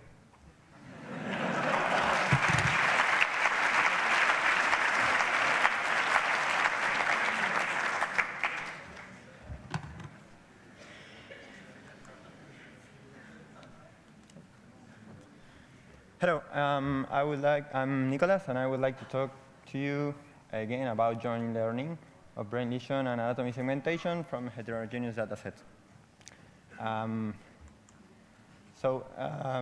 The joint learning problem is basically when we want to have a model that performs segmentation on two different tasks. In this case, for example, is anatomical segmentation and lesion segmentation of white matter hyperintensities. But we only have training datasets that have either the anatomical tissues or the lesion segmentation, right? Basically, this is a problem because if you want to train a regular unit with regular cross entropy with this, it works really bad. So I'm going to pose two solutions we came up. The first one is very simple. It's just you train one network with an anatomical dataset and another network on the lesion dataset. And then when you get a new image, you basically just compute the anatomical segmentation and the lesion segmentation, and you paste the lesions on top of the anatomical segmentation, and then you get your result, right? This works really well because each network only performs one task. But we have the downside that we have two networks, so we have double the cost to evaluate new images. And there are a lot of drawbacks. We have twice the parameters. So what we wanted to do is to get a single model that has the same performance as this one, but uses only one network. So what we proposed is to use, we adapted the traditional cross entropy by looking at where are the problems when we try to train a single model. The problems happen when you have a lesion image and you have lesion background. This lesion background is something that you show the model that it is, in some images you say this is white matter or gray matter, and the other one you say this is background, right? This is what confuses the model. So basically what we did is we proposed a new function that unifies the lesion background by saying the only thing I know about this is that it's not lesion, right? So we just want to maximize the score that the model assigns to the rest of the classes, right? So these are pretty much our results. This is the ground truth. This is if you train a model with regular cross entropy. This is if you use two different networks, and this is if you use our custom cross entropy. In some cases, even we managed to outperform the two different networks. This is because our single networks saw two different datasets, so it's a bit more robust to the domain changes.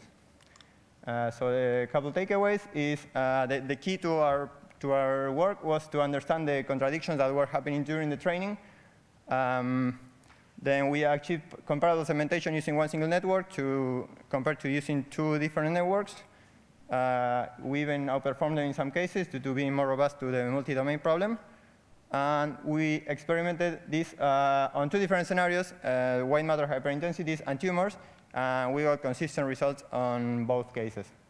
Thank you very much.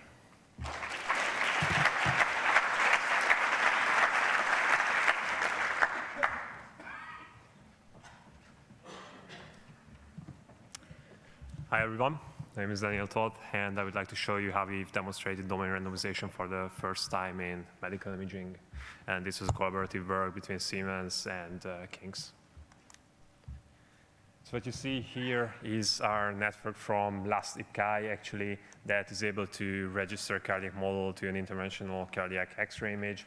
And this happens in a way that the clinicians acquire the X-ray image, then segmented prior model from MR or CT data is taken and projected out into the same plane as the X-ray image was taken in. Then these two images are shown to a neural network that predicts the next action, and this happens in an iterative fashion. So if you iterate a few times, then you can see on the right, the mesh or the model will be moving closer and closer to the final ideal alignment. However, there's a problem here.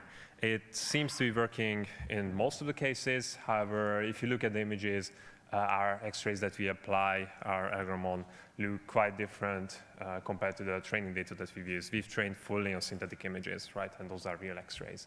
So in the results, there will be obviously some difference if you train fully on real data or fully on synthetic. And this is what we call the reality gap, right? So how can we bridge this? The natural way would be to try to simulate more realistic images. However, we chose a different approach, and this is domain randomization, right? So in the first step, we have randomized the intensity of our generated DR images. You can see here, so we are generating unrealistic X-ray images.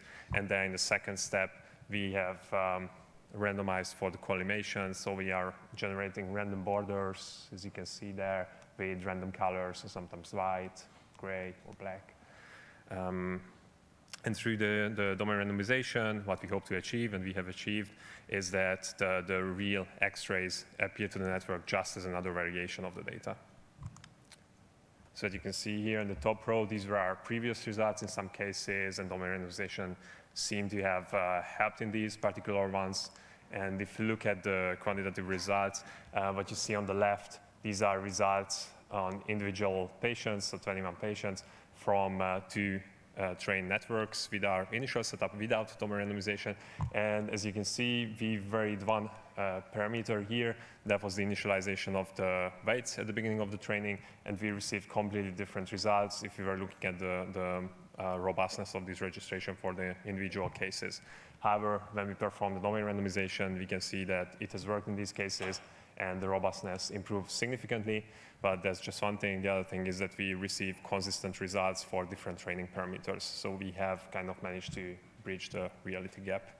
Thank you.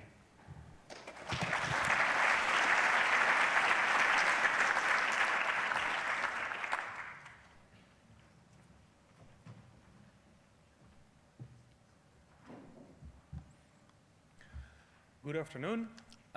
I would like to start with the question, not that question. Do segmentation algorithms in pathology really require labor and knowledge-intensive manual annotations? Well, before we can answer a question like this, we have to define and look at the most common annotation types used in digital pathology. The first one are dense annotations, where in a predefined region of interest, all pixels are annotated. In the second one, we can cherry pick our annotations throughout the entire whole slide image. This, of course, means that we can easily annotate a lot of regions because there's no need to focus on tissue transitions. However, this is also, of course, bad because we don't have necessarily have tissue transitions in our data set.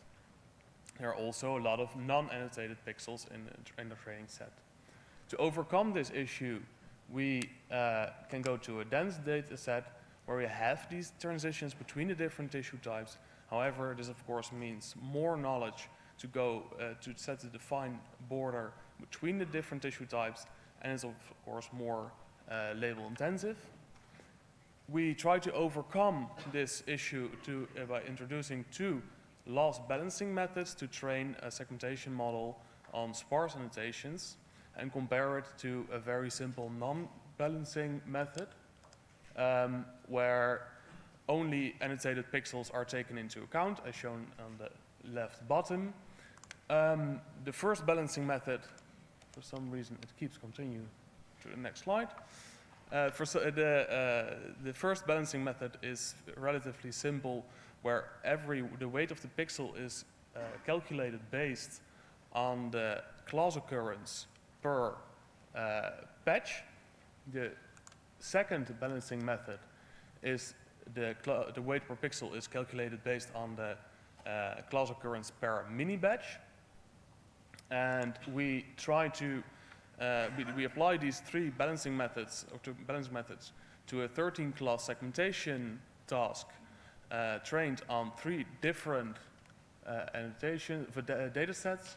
The first is sparse annotations only, dense annotations only, or a combination between the two, but relatively small amount of dense annotations. If you look at the results, we can see that the results actually are quite similar throughout all the methods with different annotation types. This is something that we also see when we look at the quantitative results, where the overall die score is more or less equal to each other. So coming back to the question, do we really need the labor-intensive and time-intensive annotations? For this particular task, I would say that yes, we do need very labor-intensive annotations, however, not as much as one might think. And I would like to invite you to the poster for discussion later on.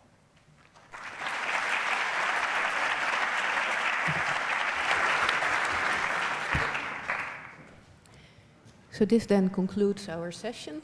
I'd like to thank all the speakers, and it's lunch now. See you back here at 2:30.